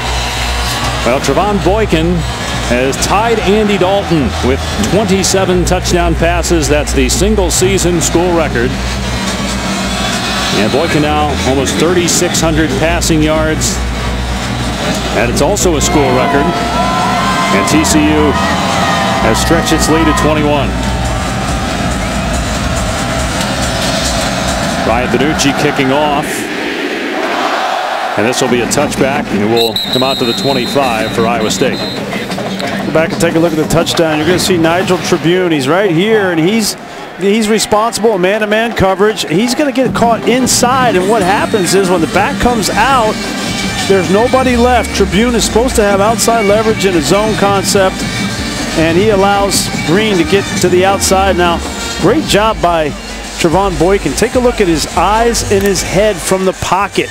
Watch his eyes go out to the flat before his head turns. Why that's important, you see the eyes go right there? His eyes going one way, but his head's going the same way. It's because defensive backs only see the helmet. They don't see the eyes, and you can keep a defender inside with the helmet while your eyes are looking to the outside. It's a great close-up look from our crew on how quarterbacks can use their eyes to influence coverage. Iowa State had success running the ball in the first half. They try Aaron Wimberly here on 1st and 10, and he gets maybe 2 to the 27-yard line. And TCU comes into this game number 3 in the college football playoff. They were picked 7th, Big 12 in the preseason, and they were unranked in the AP and USA Today polls until late September. One of the reasons why the College Football Playoff Selection Committee wanted to wait until late October to start its rankings. Oh, guys, over here on the Iowa State sideline, Coach Paul Rhodes telling his offense to respond. Manageable down and distance, guys. That's what he wants. Let's see what you're made of. Things aren't going your way. Do you have an answer? And can you respond and keep the ball away from TCU right now? Well, you got to get in 3rd and manageable time. They've been in 3rd and long a lot. It's a big reason why they're 1 of 8 on 3rd down today. Richardson is hit, and down he goes again to the 22-yard line.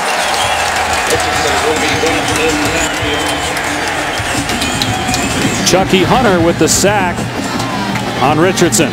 Chucky Hunter, he's just a scrapper on the inside. He's not the fastest, not the strongest, certainly not the biggest, but he's played a lot of football here for TCU, and you can depend on him. Doesn't miss a whole lot of games. Solid player on the inside. Cameron Eccles, Looper, who was shaken up in the first half, is back out there to return a punt. He was injured trying to field a punt that he shouldn't have, ended up turning it over. Meanwhile, may have a roughing the kicker penalty here, which would give 1st down to Iowa State. Personal foul, roughing the kicker, number 35 defense, 15-yard penalty, automatic 1st down. It's on Sammy Douglas. You heard Gary Patterson tell Tom Luganville at the half, we got to cut down on our penalties, and that's a big one. Yeah, you come out, you get a touchdown on your first drive, and just trying to get that ball with his hand, and that's dangerous for a kicker. You got to protect the kicker. I mean, yeah, you hit that flat foot, it's going to be an automatic 15-yard penalty. I mean, that's broken ankle, ACL kind of stuff there, rolling into the kicker like that. It's a good call. Only the 4th 1st down for Iowa State today. Comes via penalty, but they'll take whatever they can get, down 21 points. Have a little breathing room now at their 38-yard line. And they've got to establish that run game. Again, without their best player, E.J. Bibbs at the tight end spot, and DeVario Montgomery, their best wide receiver we haven't seen yet in the second half, they've got to get Wimberly going.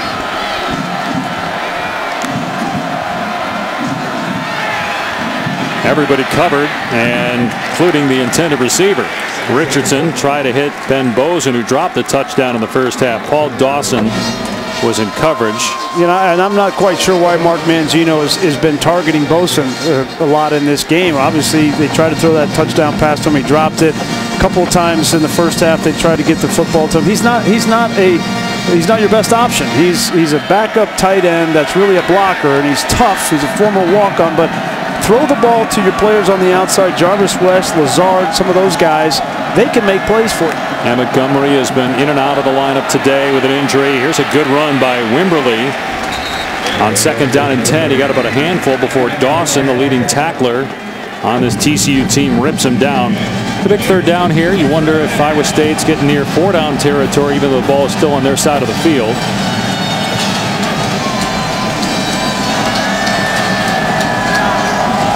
Find Lazard, number 5. He's matched up on Tejada down at the bottom of the screen. There he is. Just 1 catch, 4 yards for Lazard, who came in their leading pass catcher from the receiver position. That pass is broken up again by Tejada, intended for Lazard, so it's 4th down, and Iowa State will punt. And great read by Tejada. He just backpedals. He did a backpedal.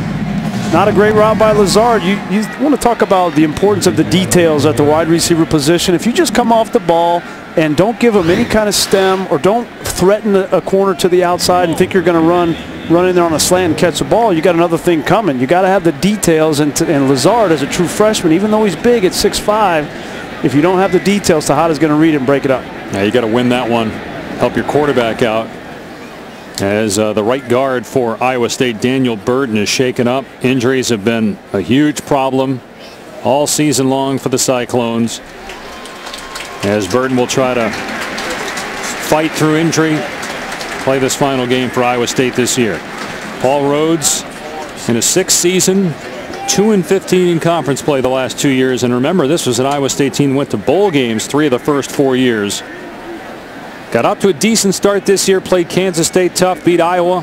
Well, decent start other than the first game. They lost to North Dakota State, and that really took the wind out of their sails. I mean, Paul Rhodes last year thought we just get to 6 wins and get to a bowl game, be great. He had higher expectations for this team, and that loss to North Dakota State really set them on a bad course.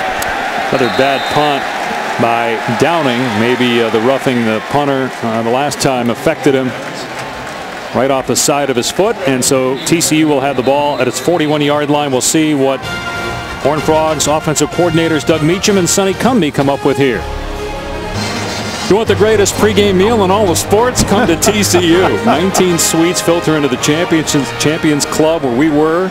TCU also has 6 Founder Club suites sold at $15 million each. That's greasy money. Gumbo. That's gumbo. You know, Luganville is the only one that had the mac and cheese with the bacon on it. See right there on that play? That was we didn't do that. The gumbo was good, though. I'm shocked you made it through that segment without making remark about my dietary needs.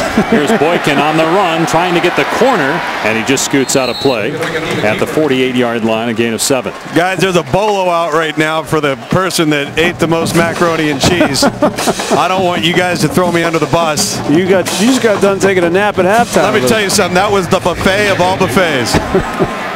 Back to what the fans care about, actually the game. Here's Aaron Green inside the 45 to the 42, and penalty marker down on the far side of the field. We'll see. Baylor has to hire a PR firm. You know, TCU, they can just invite the committee down for the buffet. Right. It's only a 30-minute drive. Illegal substitution, defense. Penalty is declined. Result of the play, 1st down. You know, speaking of Baylor, it's been interesting to see how both Gary Patterson and Art Briles have handled this. If you saw Art Briles today on game day, he was pretty fired up. Oh, yeah. You know, about 2 in a row, 2 Big 12 champions in a row, but that's if they beat Kansas State. But at the same time, he didn't really make a pitch to the committee, even though the school has hired a PR firm to deal with the national media. Here comes another double pass situation as Eccles Looper found nobody open. There's a penalty marker down, and he's tackled at the 39. He got 3 yards. Gary Patterson told us yesterday that he's going to let whatever happens on the field. Illegal formation, offense, more than 4 men in the backfield, 5-yard penalty, First down. He said, whatever happens today, that'll be my message to the committee. Yeah. Whatever you see on the field today and whatever the final score is.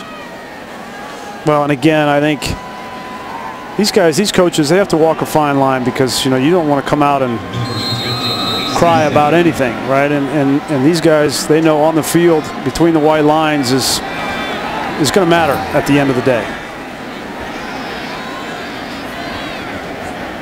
First and 15. TCU by 21. Boykin with another easy throw. Jawan Story, Florida transfer, made the catch. Right down the street.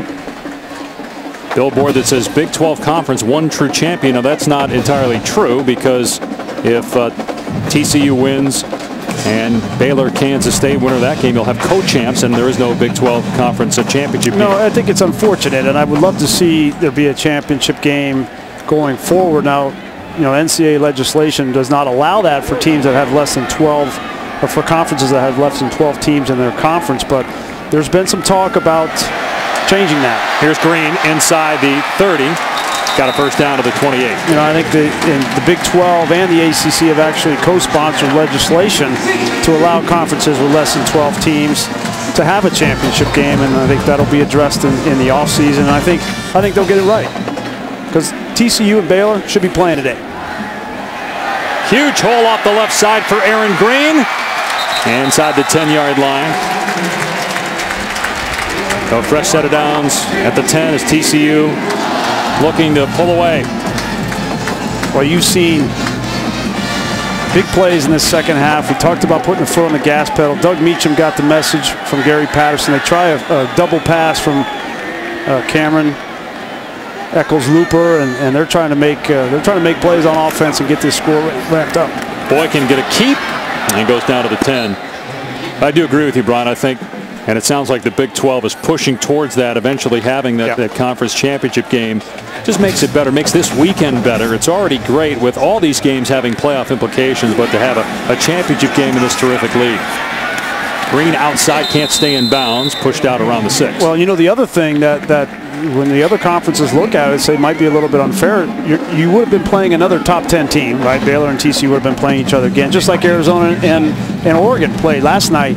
But they're also now having 2 and 3 bye weeks during the season, right? Just to be able to play these games on this championship weekend. So that's another advantage that the other conferences don't have. Everybody does play each other, have a round robin in the Big 12, but when you have a team that's got 2 wins like Iowa State and struggling the way they are, almost mark it down as victory before kickoff.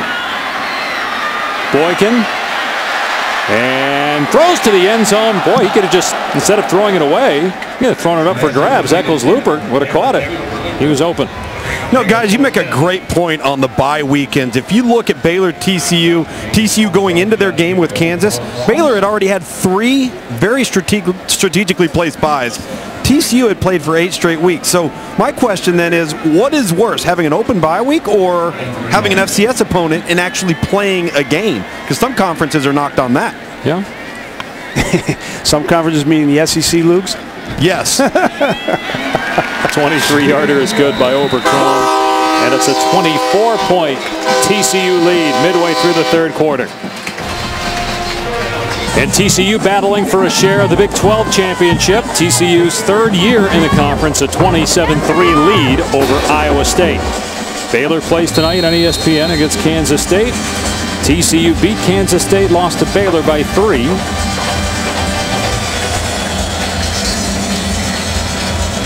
It was 17-3 at halftime. A quick touchdown by the Horned Frogs to start the second half, and then a field goal a moment ago by Overcrone.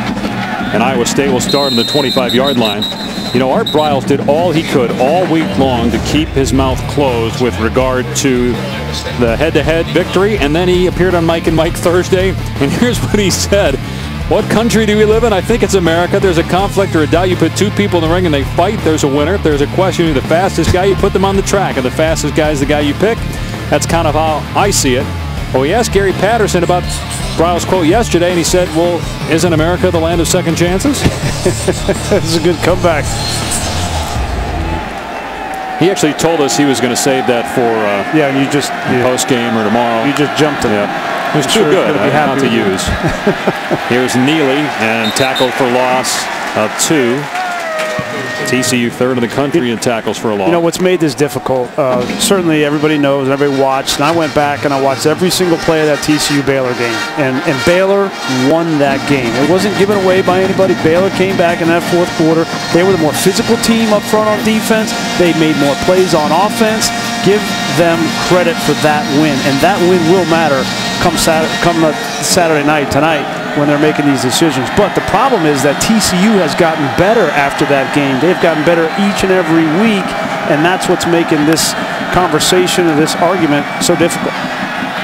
Richardson hit as he throws, and it's almost intercepted again by Tejada, who had a pick in the first half.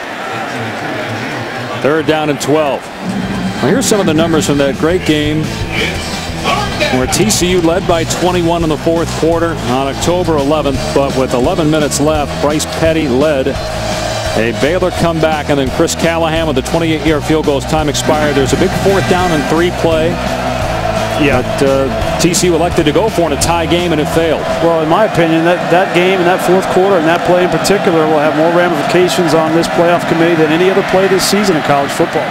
Richardson's pass is caught. Going to be close to a first down at the 35-yard line for Lazard. They're going to give it to him. Yep, first down.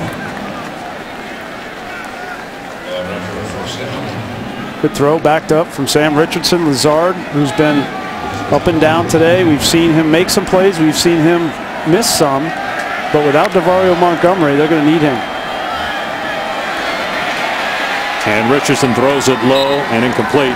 What'll be interesting is if there's an upset at 1 or 4 today. If Alabama or Florida State goes down, then the argument may not be TCU versus Baylor anymore. It may be, you know, if it's an Alabama that loses, Alabama versus Baylor to get to number 4, or Ohio State, depending on what happens there. Or if Florida State loses, it's Ohio State and Baylor. Right. No, I don't think there's any way that Alabama losing 2 games and not being a conference champion is going to get in. I think there's been a couple of floors that have been set by the committee that are pretty clear. One is Florida State being undefeated in the Power 5 conference. They're going to be at 4, and if they don't lose, they're going to be in. The other is a 2-loss non-conference champion, and I don't think that that's going to happen anytime soon. Another third down and long. Iowa State 2 of 11 on third down. And an interception. It's picked off by Derek Kindred. He'll take it back for 6. Touchdown, TCU.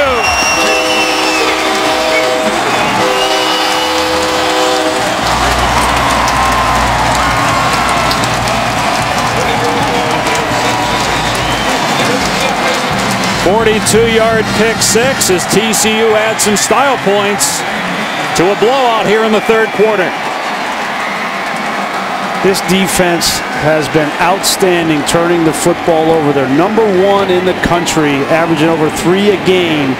They have not only turned the ball over, but they have scored on defense. That's their 22nd interception of the year. Remember, Mallett returned an interception for a touchdown in that Baylor game. They had a scoop and score last week against Texas. And now it's Derek Kindred who makes the play that gets him into the end zone. He's made plays all year. He's made plays in the running game, passing game.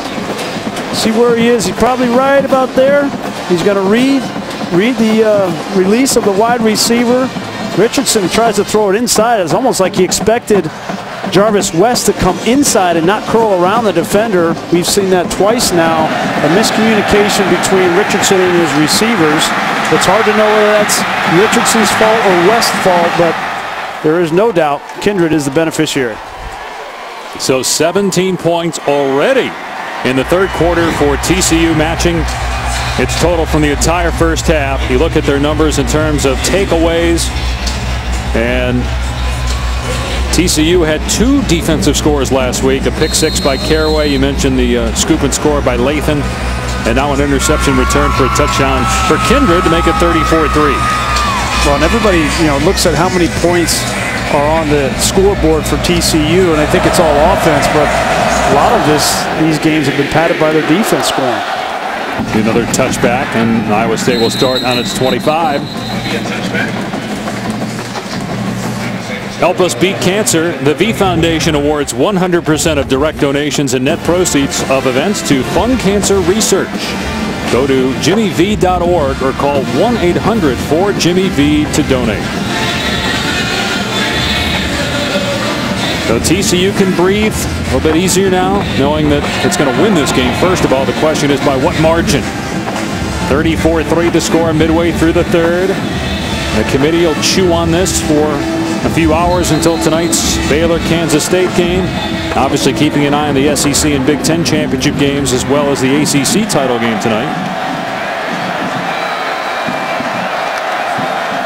Tyler Brown is in it running back for Iowa State. Gets the carry, and it's another negative play. About a half-yard setback, and Paul Dawson in there again for TCU. I love watching Paul Dawson play linebacker. He's, as we mentioned in the first half, so instinctive as a player, young player. You might have talent, speed, strength, but then as you go on in your years, you learn about offensive football. You learn when to take chances and when not. You learn the reads of the offensive line when they're pulling, when they're not pulling, and then you're able to make plays in the backfield. And Paul Dawson's one of the best in the country. Richardson hits West, and he's pushed out of bounds after a gain of about 4. Paul Dawson is the only player in college football with over 100 tackles, 5 sacks, and 4 interceptions. He's going to play a lot more football after this season. Somebody's going to welcome him on his team in the NFL. And well, they've had a lot of defensive players selected the last 5 years out of TCU.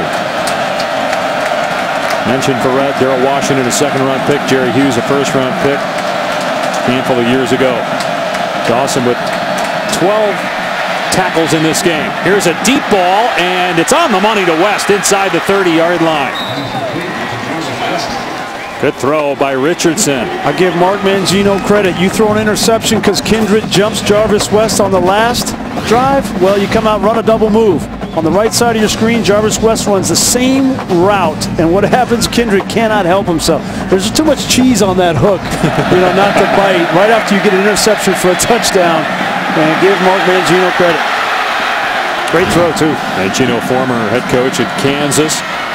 Here's Wimberly, and he's chopped down at the 23-yard line. A pickup of 3.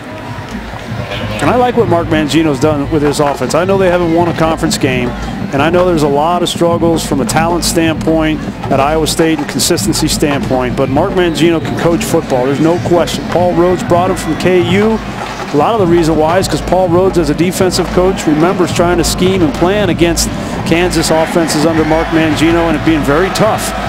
He's proven time and time that he can coach and get production on offense, and I think it was the right hire for Paul Rhodes. He took a perpetual doormat and got them into a BCS game, if you'll recall, as Richardson goes to the end zone, overthrown. There have been a lot of teams in the Big 12 that have had moments like Kansas where they had a stretch where they were good, but what TCU and Baylor have done to get consistently good after being so bad for so long, really a credit to Gary Patterson and Art Briles. I mean, these were two schools that could beat anybody for a long time. They have flipped the script. There is no question. Texas, Oklahoma, Oklahoma State, all looking up at Baylor and TCU. And when you get that momentum turn and you start to get those recruits, look out. Third down at 6. Inside the 25-yard line. Richardson with time, and it's incomplete. Intended for Lazard, and it's 4th down, and Iowa State will go for it here. It's going to be a big offseason for Paul Rhodes, too. You got to think about, this was a disappointing season. As we mentioned, they wanted to not just get to 6 games, but get more, and he needs to get this turned around at Iowa State. 2 backs in the backfield on 4th down. Check the ball down, and might get a first down for you. See if TCU brings pressure. They rush 4. And here's a pass into quadruple coverage, and it's incomplete. There was a couple underneath routes that looked to be available, but the pass downfield incomplete. Let's go to the studio.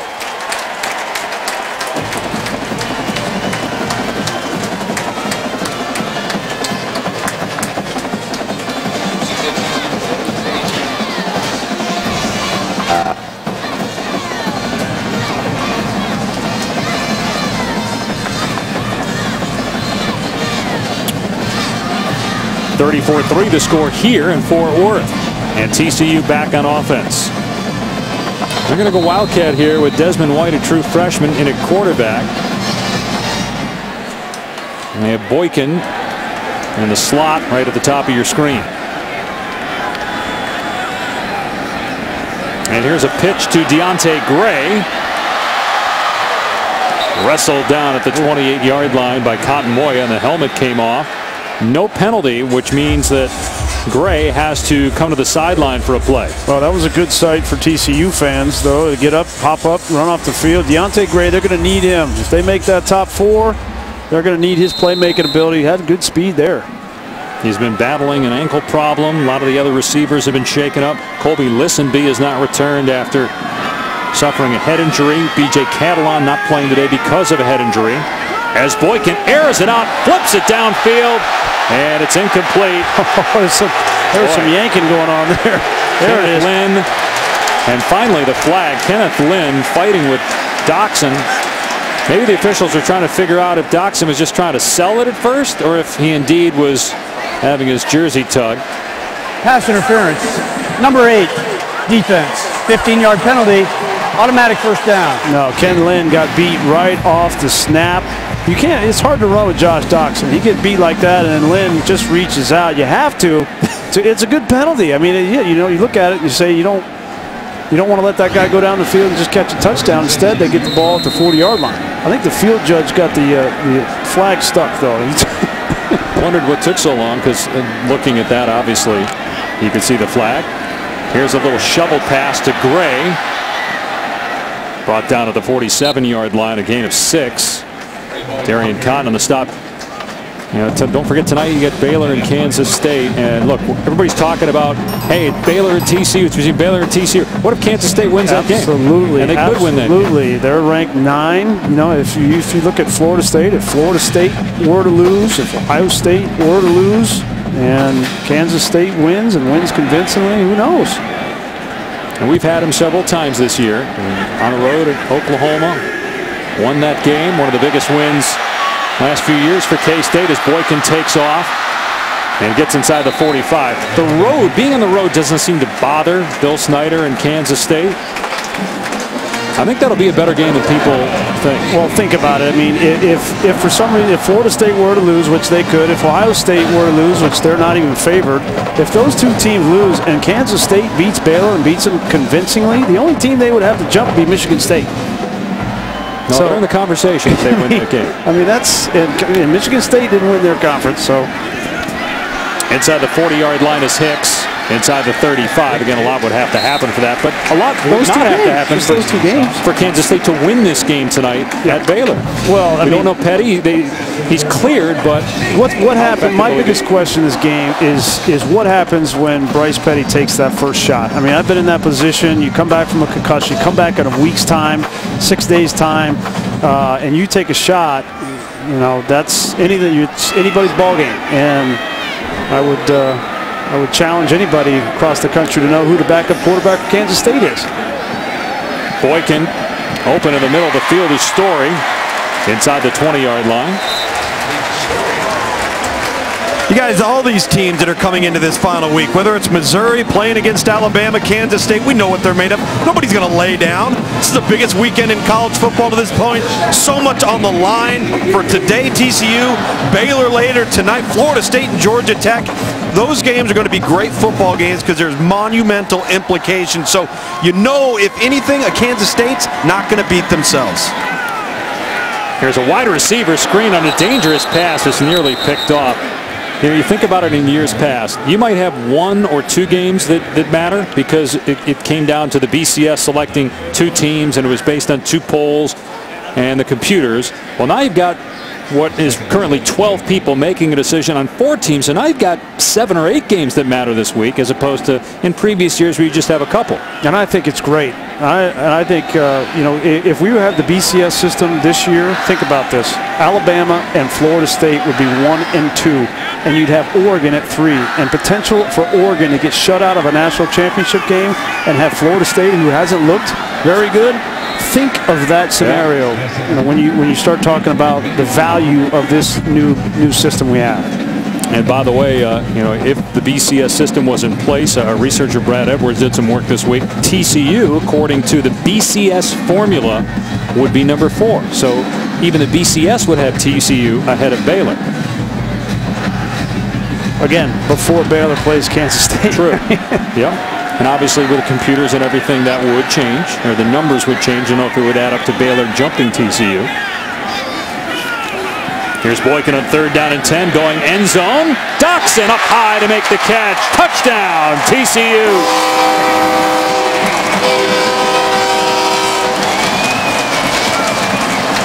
Now it's on. 40-3. Horned Frogs.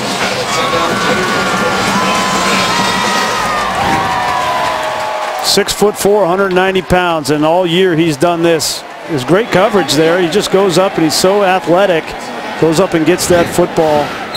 Iowa State came with an all-out blitz, and again, great protection for Trevon Boykin and a great block by Kyle Hicks, number 21, the halfback. And the point after is good by Oberkron to make it 41-3. It was 17-3 at halftime. Brian, I asked you, all right, what you think? You said, you went like this. Okay. Well, this is what we're looking for, right? We're looking for defense scores. You come out at their first drive on offense, they go right down and score on a long pass play. It's 41-3, and this is the kind of statement that Gary Patterson wanted to make with his team. Obviously, the committee is paying close attention to this game. Be interesting to see how Gary Patterson handles the 4th quarter. Does he leave his starters out there? Do they play the rest of the game? Do they keep trying to score touchdowns, or does he give his backup some work, not wanting to get injuries perhaps? I wouldn't. I'd play my starters through this 3rd quarter, and then I would start to get some of our reserves. Remember, this is college football, and this is senior day here at TCU. You got a lot of seniors on this team for TCU that have put a lot of time, sweat, energy in practice on the look teams for this team. Get them out there in front of their family, their parents, at home in the last game they're going to play here in this stadium, and honor them. That's what the 4th quarter should be about for Gary Patterson. And also for the young players, it would give them an opportunity to get real game reps. You know, you have those extra practices in between now and the bowl game, or bowl games in this case for TCU, but to get the young players some real game action here late would serve Gary Patterson well. I can tell you one player that better be on the sideline, and that's Trevon Boykin. You know, guys, I think the one thing to point out about this committee is with the BCS era, unfortunately at times, and in many instances, you may have had a box score assessment. And what you do appreciate, right, wrong, or indifferent, whether you agree or disagree, you have people that are studying the ins and outs of how the game has been played throughout the course of 4 quarters and throughout the course of the season. Because as we talk about this committee's blank slate each and every week, that doesn't mean that they're discounting any other area of the season, but they want to have a fresh approach, take things as they unfold throughout the weekend, but then make a cumulative assessment and always be able to go back, study things. And the coaches in that room, I think, are going to be a real positive influence on the others when it comes to the things of assessment of football teams that has direct reflection upon winning and losing. No question they won't discount what happened earlier in the year, but as that passes incomplete, sails over the head of the intended receiver, they're talking about the best 4 teams now. So those games early in the year are important, but obviously they're trying to decide, okay, today, who are the 4 best teams? How might these teams match up in a playoff scenario? Yeah, I think when you listen to Jeff Long talk about it, he talks about, you know, the head-to-head hasn't really even come into play yet. You know, if you get to the end of the season and both of these teams are 11-1, that's when the head-to-head is going to come into play. That's what we've all been really waiting for with respect to Baylor and TCU. Richardson on 3rd and 10, throws incomplete, so another punt coming. Everybody's talked about, okay, TCU played Minnesota and beat them, and Baylor played Buffalo, and those things do mean something, but again, that was so long ago. I wonder how much that really is factoring into their discussions. Well, listen, I don't want to see the kind of non-conference schedule that Baylor had. Nobody wants to see that kind of non-conference schedule anymore. So I agree, you should penalize them for that. But you're not going to make the deciding factor of 2 11-1 teams in the Big 12 and who gets into that top 4 based on the fact that one played Minnesota and one played Buffalo. That's not going to be the deciding factor over the fact that these 2 teams played on the field. Another bad punt. And TCU will have the football in Iowa State territory again. Grease, I couldn't agree with you more. The cumulative effect and knowledge of who played who and where they've played them and whether you had a bye, whether you had an FCS opponent, nothing's going to come down to one singular factor. I just really believe with this committee, especially as it relates to TCU and Baylor, they haven't chosen to deal with the head-to-head aspect because they haven't had to. This will be the first time they've actually had to sit down and make that assessment. To this point, they haven't needed to. The interesting thing to me, though, is what prompted them to move TCU to number 3 last week. I think that's an interesting point that a lot of people are asking a question about. I think it's because Florida State looked terrible. I mean, that's the end of the day. That's why they're moving. Florida State had to move down. Somebody had to move up. Deontay Gray on the run inside the 10. Another TCU touchdown.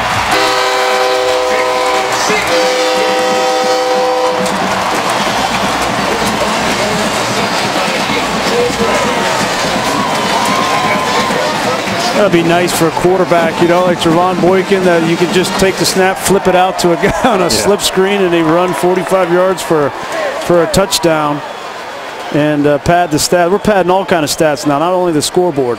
Boykin over 400 passing yards today. He is a Heisman candidate. Walter Camp finalist. Davey O'Brien finalist. Point after makes it 48-3. That's 31-0. TCU's outscored Iowa State here in the second half. You know, you play this TCU team, you've got to defend downfield to the Josh Doxsons of the world, and then they just throw that slip screen. And look at this. Gary Patterson loves to recruit track guys, and Deontay Gray is a great example. You get him in the open field, and nobody's catching him. 8 total catches in 2012 and 2013 combined. Deontay Gray now this season with 34 catches and 8 touchdowns. You know, and I think as you look at these two teams, and I know there's a lot of ways to look at Baylor and TCU. I prefer to look at the teams on the field at a neutral site, okay? And I look at, and I think the committee will as well. They'll look at these two teams. They'll say, well, you know, Trevon Boykin's a great player. Bryce Petty's a great player. Boykin's got a little bit more elusiveness from the pocket. The coaches on the committee, like the Tom Osborne's and the Barry Alvarez, will say it's very difficult to defend Trevon Boykin. I look at the defensive lines, and Baylor's defensive line I think is a better defensive line than TCU. I think they're a more aggressive defense, but I think the back end for TCU on defense is better. So I think they'll look at it in that level of granular detail on that committee. At least I hope they will. To say if we put these two teams on a neutral field, what's going to happen? Not back in October, but right now.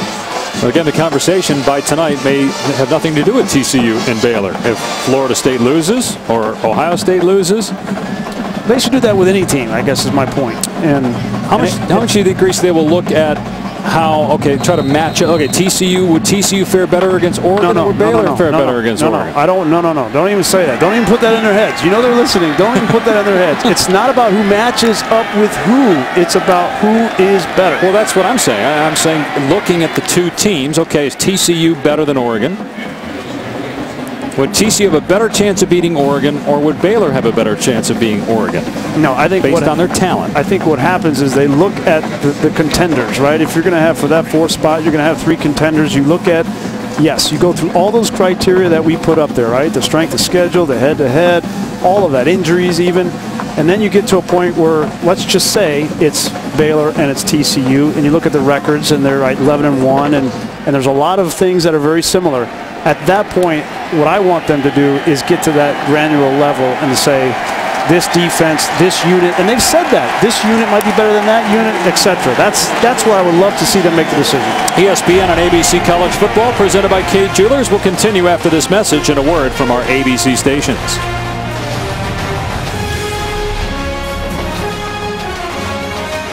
"21 hours away from the College Football Playoff Selection Show presented by AT&T, Sunday 12:30 Eastern on ESPN. Is TCU in? The Horned Frogs are going to win. The question is now by how much as we start the 4th quarter. They outscore Iowa State in the 3rd, 21-0. Trevon Boykin spectacular. A 31-0, I should say. TCU outscored him in the 3rd. Trevon Boykin has thrown for over 400 yards and 3 touchdown passes. Iowa State with a 2nd and 2, and a big hit by Marcus Mallett on Wimberly takes him down for no gain. The fans here in Fort Worth believe that TCU is in the college football playoff with this win here today. What do you think? They're not guaranteed. I'm sorry. They can win, but if you're asking me if they just had to come in and win, and even win convincingly, and they're guaranteed a spot, no, I would say they're not guaranteed a spot. 3rd and 2, and this will be a pass play. Richardson, incomplete. Go ahead, Tom. I know you got an opinion on this. Well, you know, it's interesting because we've talked today about Florida State's ceiling, their floor being at 4. They finished undefeated. They should be in. If TCU, obviously, lopsided win today. Say Alabama, and we know Oregon won last night. How does Baylor get to 3?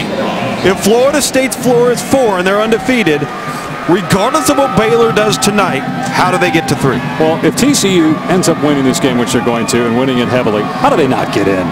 They're in, aren't they? Aren't they a lock? They're already at 3. I'm sorry, guys. They are not a lock, and here's the reason why. Is because the committee is charged with starting from scratch every single week, and that's what's going to happen after these games are played tonight. They're going to start from scratch, and there's no question Baylor can go from 6 to 3. And this team can go from 3 to 6. Wow. Our Pacific Life game summary. It was 17-3 at the half. TCU was leading, but then the Horned Frogs lit it up in the 3rd quarter with 31 points. And this opened the second half. A 54-yard catch and run by Aaron Green. Then Derek Kindred with an interception return for a touchdown. And then Boykin to Doxson. Jump ball. Doxson pulls it in. And then a 45-yard catch and run for a score by Deontay Gray. So Boykin with 3 touchdown passes over 400 yards through the air. He also has 44 rushing yards. And they're going out of the Wildcat here with true freshman Desmond White. And White wrapped up at the 28-yard line. Gain of 5 on the play. Boykin is still in the game along with the rest of the starters for TCU. Maybe one more drive? I would have had him on the sideline by now, but maybe they give him one more drive. See if they can get 50.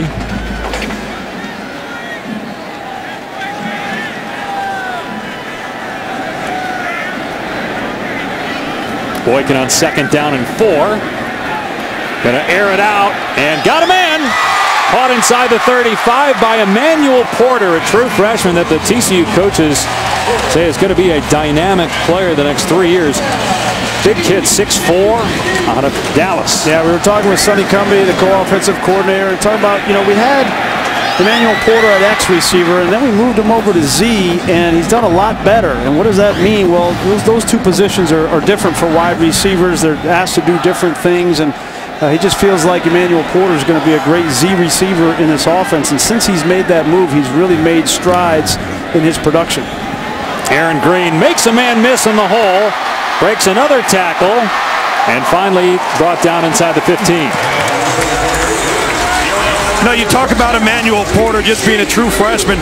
No, that's one of those guys as you make the jump into the Big 12 and your profile becomes larger, all of a sudden those types of prospects start to view you a little bit different, and that's how you start to build depth and upgrade your talent as a program. But I think the #1 thing that Gary Patterson has done better than maybe anybody in college football is project players at another position from high school to college. And that's where coaches hone their craft who've coached at the mid-major levels. Jerry Hughes used to be a running back. Javon Boykin was a receiver. Sam Carter was a quarterback.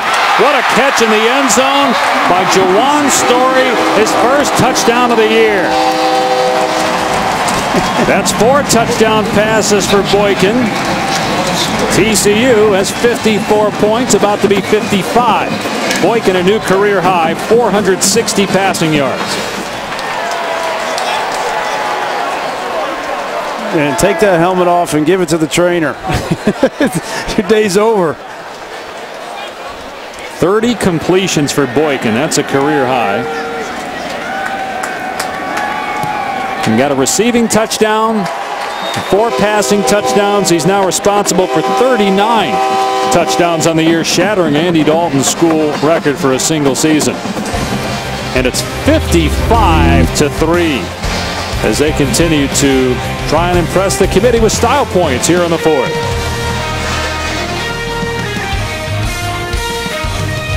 Senior day for Paul Dawson, Sam Carter, outstanding players on the TCU defense, part of 2 conference championships. They saw the beginning of TCU's Big 12 era a couple years ago, and the Horned Frogs will have a share of the Big 12 championship, along with either Kansas State or Baylor, the winner of that game tonight, which you could see on ESPN. Trevone Boykin has been terrific all year. This one may be his best effort. 460 passing yards, 3rd highest in TCU history, and he also has a touchdown catch. Here's Wimberly on the return for Iowa State, and he's brought down to the 25. You know, as good a year as Trevone Boykin has had, one of the 2 games that he had that he didn't play as well from Gary Patterson's perspective was on the road in back-to-back games against West Virginia and Kansas. And Gary Patterson was saying that, you know, Matt Jokel, the senior who transferred from Texas A&M, a lot of people thought he was going to be the starter this season at quarterback for TCU. But Jokel ended up losing that competition, and Gary Patterson was telling us he got hurt. He just had ACL surgery. But Jokel has been a steadying factor for Trevone Boykin throughout this season. When Jokel got hurt, he didn't travel with the team to West Virginia and to Kansas. And so Gary Patterson said, hey, Matt, you are traveling with us to Texas because Trevone needs you on the sideline. And Trevone had one of his best games on that road against Tech. I thought that was a great story of Matt Jokel really helping. You didn't come to TCU to be a backup, but it didn't work out. And Trevone Boykin really has depended upon Matt Jokel and developed a great relationship. He got beat out at Texas A&M by several people and went to TCU thinking he finally get a chance to play. He's also been injured, but class act there. You know, Boykin, of course, had that 7-touchdown pass game against Texas Tech, which you could argue obviously is more productive than today in terms of the touchdowns thrown. But overall, this may be Boykin's best game. Yeah, these 2 guys, they've been a pretty good partnership together. You know, they came into the season not knowing anything about each other, and they both dove in with both feet, and Sonny Cumbie as well, and Gary Patterson from the head coaching position. And I don't think that any of them would have imagined that it would have gone this well. 3rd down and 4 here for Iowa State. And Richardson to throw. And it's nearly intercepted. Lazard, the intended receiver, being covered by Kevin White. 4th down and Iowa State will punt. 55-3, TCU leads. Well, Doug Meacham's got some nice shades down there, doesn't he? Those are some designer shades. Got a little gold trim on them. And we talked with Sonny Cumbie yesterday. You know, they're a little superstitious here. They're going back and forth, letting the TV production team talk to one or the other. And then when they lost to Baylor, they said, let's just stick with one guy because they won the next week with Cumbie. So then they just stuck with Cumbie. But Sonny talked with us yesterday about the different dynamic between the 2, how they call the plays together, but they have such different personalities. It's worked great. You believe that if you want. He just didn't want to talk to you. That was thanks. Sonny Cumbie, co-offensive coordinator, spent the first 3 quarters upstairs, but he's down on the field here for the 4th with his team. Those 2 guys together in command. 55-3, and a new quarterback, Bram Kohlhausen, a junior from Houston, hands off to Trevoris Johnson. Kohlhausen was at Houston, then he transferred to a junior college, ended up walking on here. He's thrown 1 pass this season. And the right decision at this point to get Boykin out of the game, right? Absolutely. I think from here on out, you'll probably see TCU run the ball, take some time off the clock. And they do have their starting offensive line still in the game.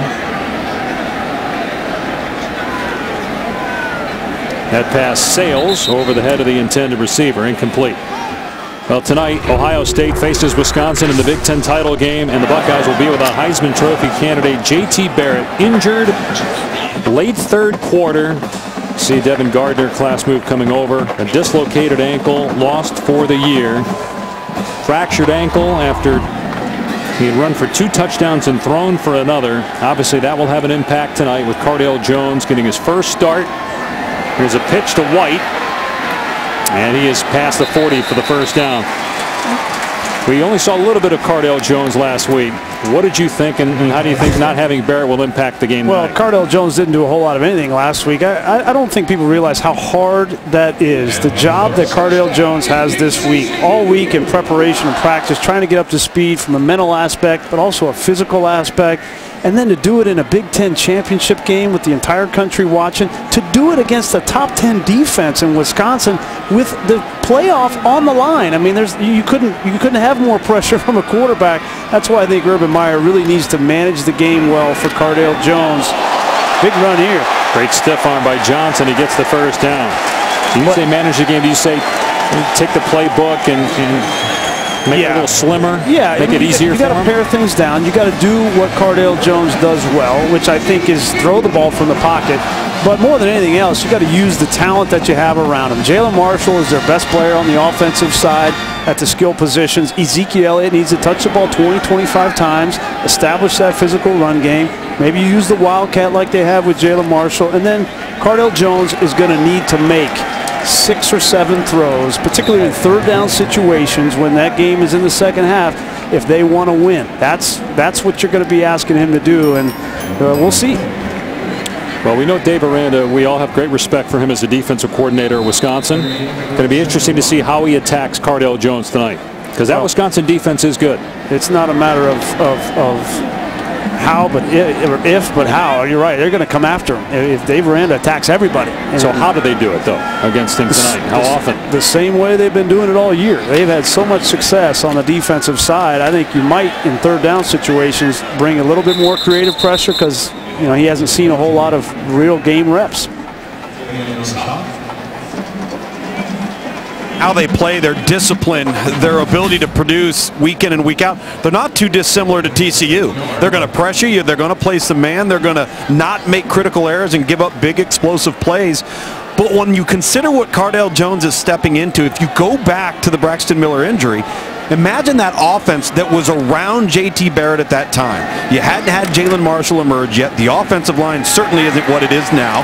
And so at least he's walking in, as we got a fumble right here out of TCU out of the backfield, at least Cardale Jones is walking into a huddle that is vastly different than the one that J.T. Barrett first walked into. So he's got to go with the mindset of, I don't have to win this thing.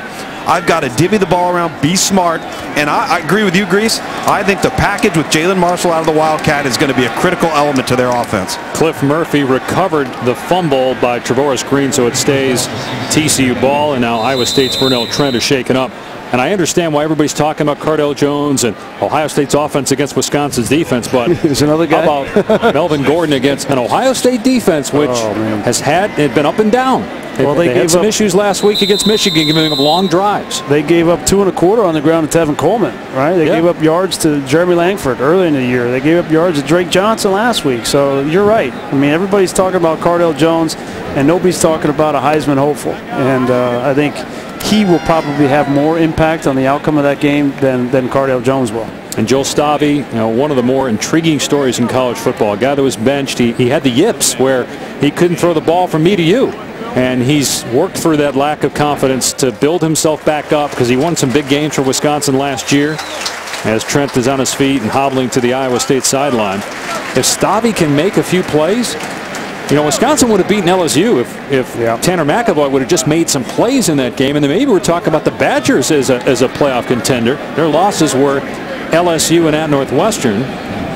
Instead, they're looking to play the role of spoiler, of course, win a Big Ten championship and get in a Big 6 game. Well, and it's a great example, too. Just like TCU has gotten better, Wisconsin has gotten better since the start of the season. There's no question about it. And finally implementing the kind of defense that Dave Aranda wants to run.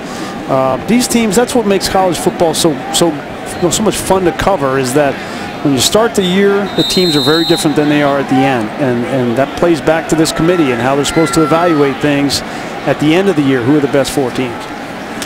TCU going to keep it on the ground. Cliff Murphy, who's a converted defensive end, he's listed as a tight end, gets a carry here on senior day. Yeah. Boy, I wouldn't want to tackle him. Big man coming through the line. 288. Man, that's what he's listed at. Luke was talking about, Gary Patterson taking guys from one position to another. That's a great example there. 288 as a fullback.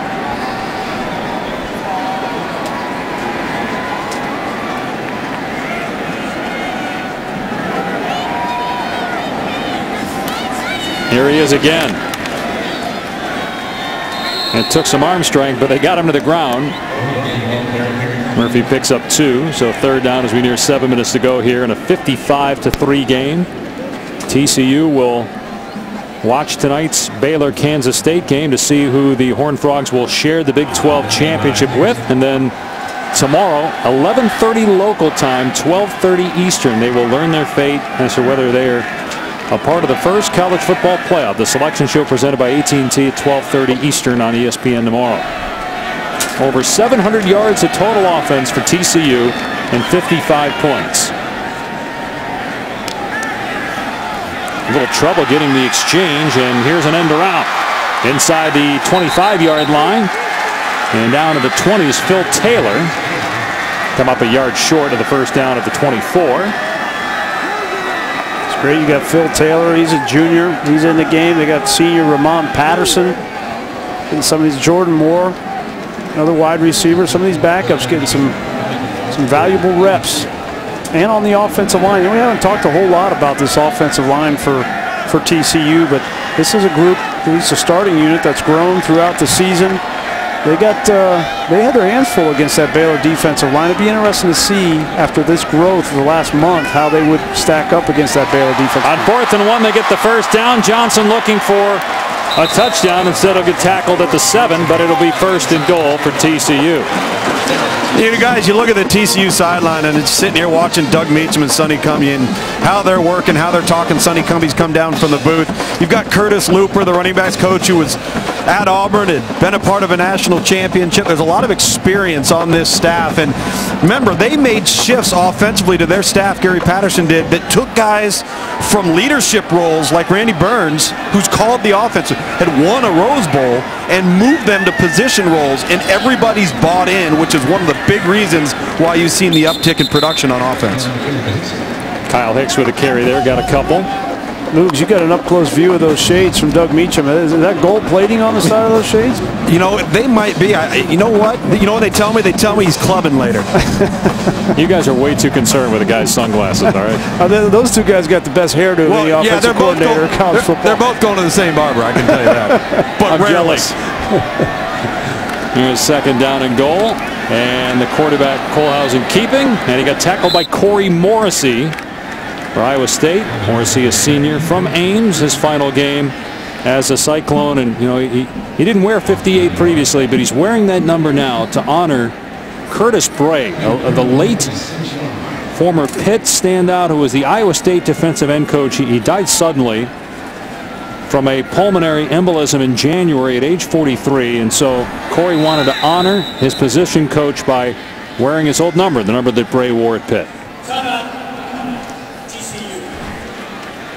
That's a great story, and Morrissey's been a great player for Iowa State. It's been a tough year, but there's players like that have continued to not only produce on the field but be leaders off the field, and that's a big reason why. All right, let's get back to some of these other games going on tonight. You already made your prediction of Georgia Tech beating Florida State. We talked about the Big Ten championship game. Who are you picking tonight? The Big Ten championship, I think Wisconsin. I like everything that Gary Anderson has been able to do. Dave Aranda and that defense, but most importantly, the big guys. Let the big guys eat up front. That offensive line. I think everybody wants to talk about Melvin Gordon, but we know Wisconsin. When you talk about Wisconsin and playing them, it's going to be a physical game up front. And that Ohio State defense, as good as they are with Michael Bennett and Joey Bosa, Adolphus Washington, the linebackers and the secondary tackling, I think is going to be a big factor in the game, and I think Wisconsin wins it. You know, it is a sad story with J.T. Barrett, because you got the sense the way Ohio State was playing, even though defensively they gave up some long drives to Michigan, that the way they were trending, they were going to be tough to beat in the playoffs, and they still might be if they win that game today and get into the playoff. As Kohlhausen takes a knee, but yeah, that being said, I mean, if Ohio State wins that game against a very good Wisconsin team, they're going to be right there for the playoff. Whether, despite the fact that Cardale Jones is their quarterback, that's my opinion. It's one thing I don't like about the college football playoff and this whole new thing is injuries, is the injury, and I'm not sure there's a way around it, because you want the best 4 teams, but you also have some deserving teams like Ohio State, if they were to win the Big Ten championship, that I believe should be in there. So that's one of those areas where they've made a sacrifice. Classy move here by Gary Patterson. I mean, what's 7 more points? How's that really going to matter? Let's be classy. Let's take a knee. Yep. Give the ball back to Iowa State, not try to embarrass anybody here. He got to see what Cole Hauser could do. They let Trevoris Johnson, a redshirt freshman, run the ball. And then they got inside the 10 and said, you know what, okay, I saw what I needed to see. Yep. Let's take a knee.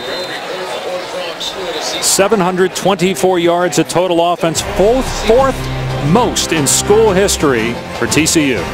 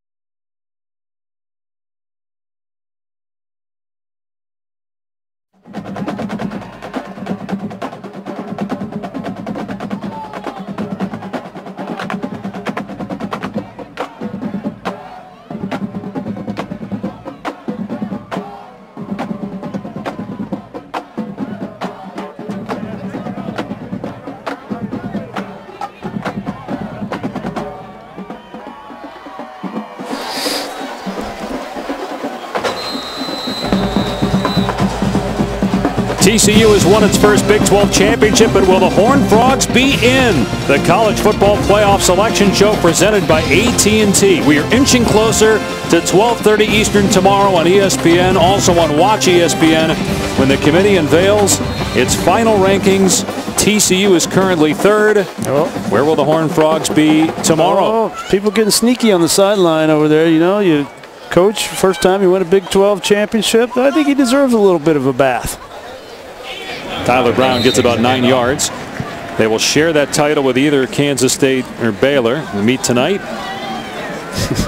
Hey, Boykin should be the guy to dump the Gatorade bath. Yeah. He's kind of the symbol of this turnaround from the player standpoint. After 4-8 last year, bouncing around between running back, receiver, quarterback. Well, it's got to feel good for him, obviously, to the way that he's played, but also think about guys like Sam Carter. You know, been here since that Rose Bowl game, right? And then to go down after you get out of the Mountain West and you come to the Big 12 and you go 7-6 and then 4-8, and then to be able to come all the way back full circle. Those guys like Sam Carter, you know, I think Gary Patterson has got an affinity for them. You know, guys that paid their due to make the change. There's been so many conference changes for TCU, 5 of them, and to be a part of this one, I think, is special for those guys. Nearing 3 minutes to go. And here's Tyler Brown. And he's stacked up after a gain of about 3. You know what I think is interesting about this day? You got Missouri playing in the SEC championship for the second year in a row. You got TCU playing in winning a Big 12 championship. Those are 2 schools that people thought when the move was made, TCU from the Mountain West, Missouri from the Big 12, that they wouldn't be able to compete. Yeah, no way they'd be able to compete, right? In the course of 3 years here for TCU, they're at the top of the Big 12 along with Baylor and Baylor as well, right? Out on the flat to Jarvis West, and a good tackle there by Nick Orr, a true freshman.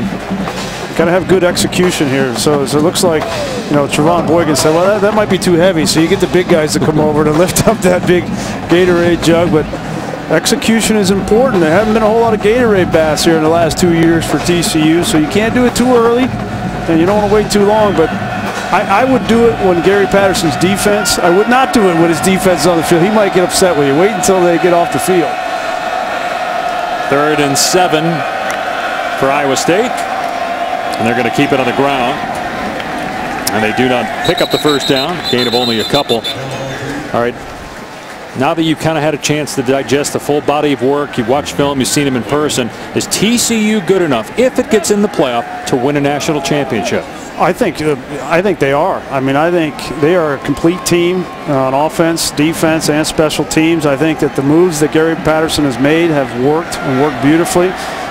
With a playmaker like Trevon Boykin, anything can happen. You got playmakers at all the skill positions, and a defense that has continued to get better as the season has gone on. I'm not saying they're the favorites, but with this kind of talent, they certainly can make a splash. And on 4th down, TCU's defense makes a stop. The Horned Frogs will get the ball back, take a couple knees, and the game will be over. And then tonight, about 90 minutes south, it's Baylor and Kansas State. College football primetime presented by Hampton Hotels. Share of the Big 12 title with TCU will be at stake, and perhaps a spot in the college football playoff. So now you need somebody. He's on full alert. Patterson's on full alert now. They're talking there around the Gatorade. So he's looking. You need a scout to go out and have a conversation or give him a hug. Somebody that's going to sacrifice. You might get a little bit wet, but at least you execute. Well, he knows it's coming. It's just, and it's not like it's 25 degrees. It's a nice day here. I don't think. Oh, there it goes. I know it's cold, but that was well done. Well done. Zach Allen in at quarterback, and I think he was confused whether to take a knee or run the ball, so he kind of did both. He ran and then took a knee. Congratulations to Gary Patterson, probably the national coach of the year. 4 wins last year, 11-1 this year, a Big 12 championship, and perhaps a spot in the college football playoff. Before the year, there were probably 30 or 40 teams that experts were coming up with to be contenders for the top 4. TCU wasn't even the top 60 or 70. And here they are, 30 seconds away from having a very good chance of playing at least one more game in the college football playoff.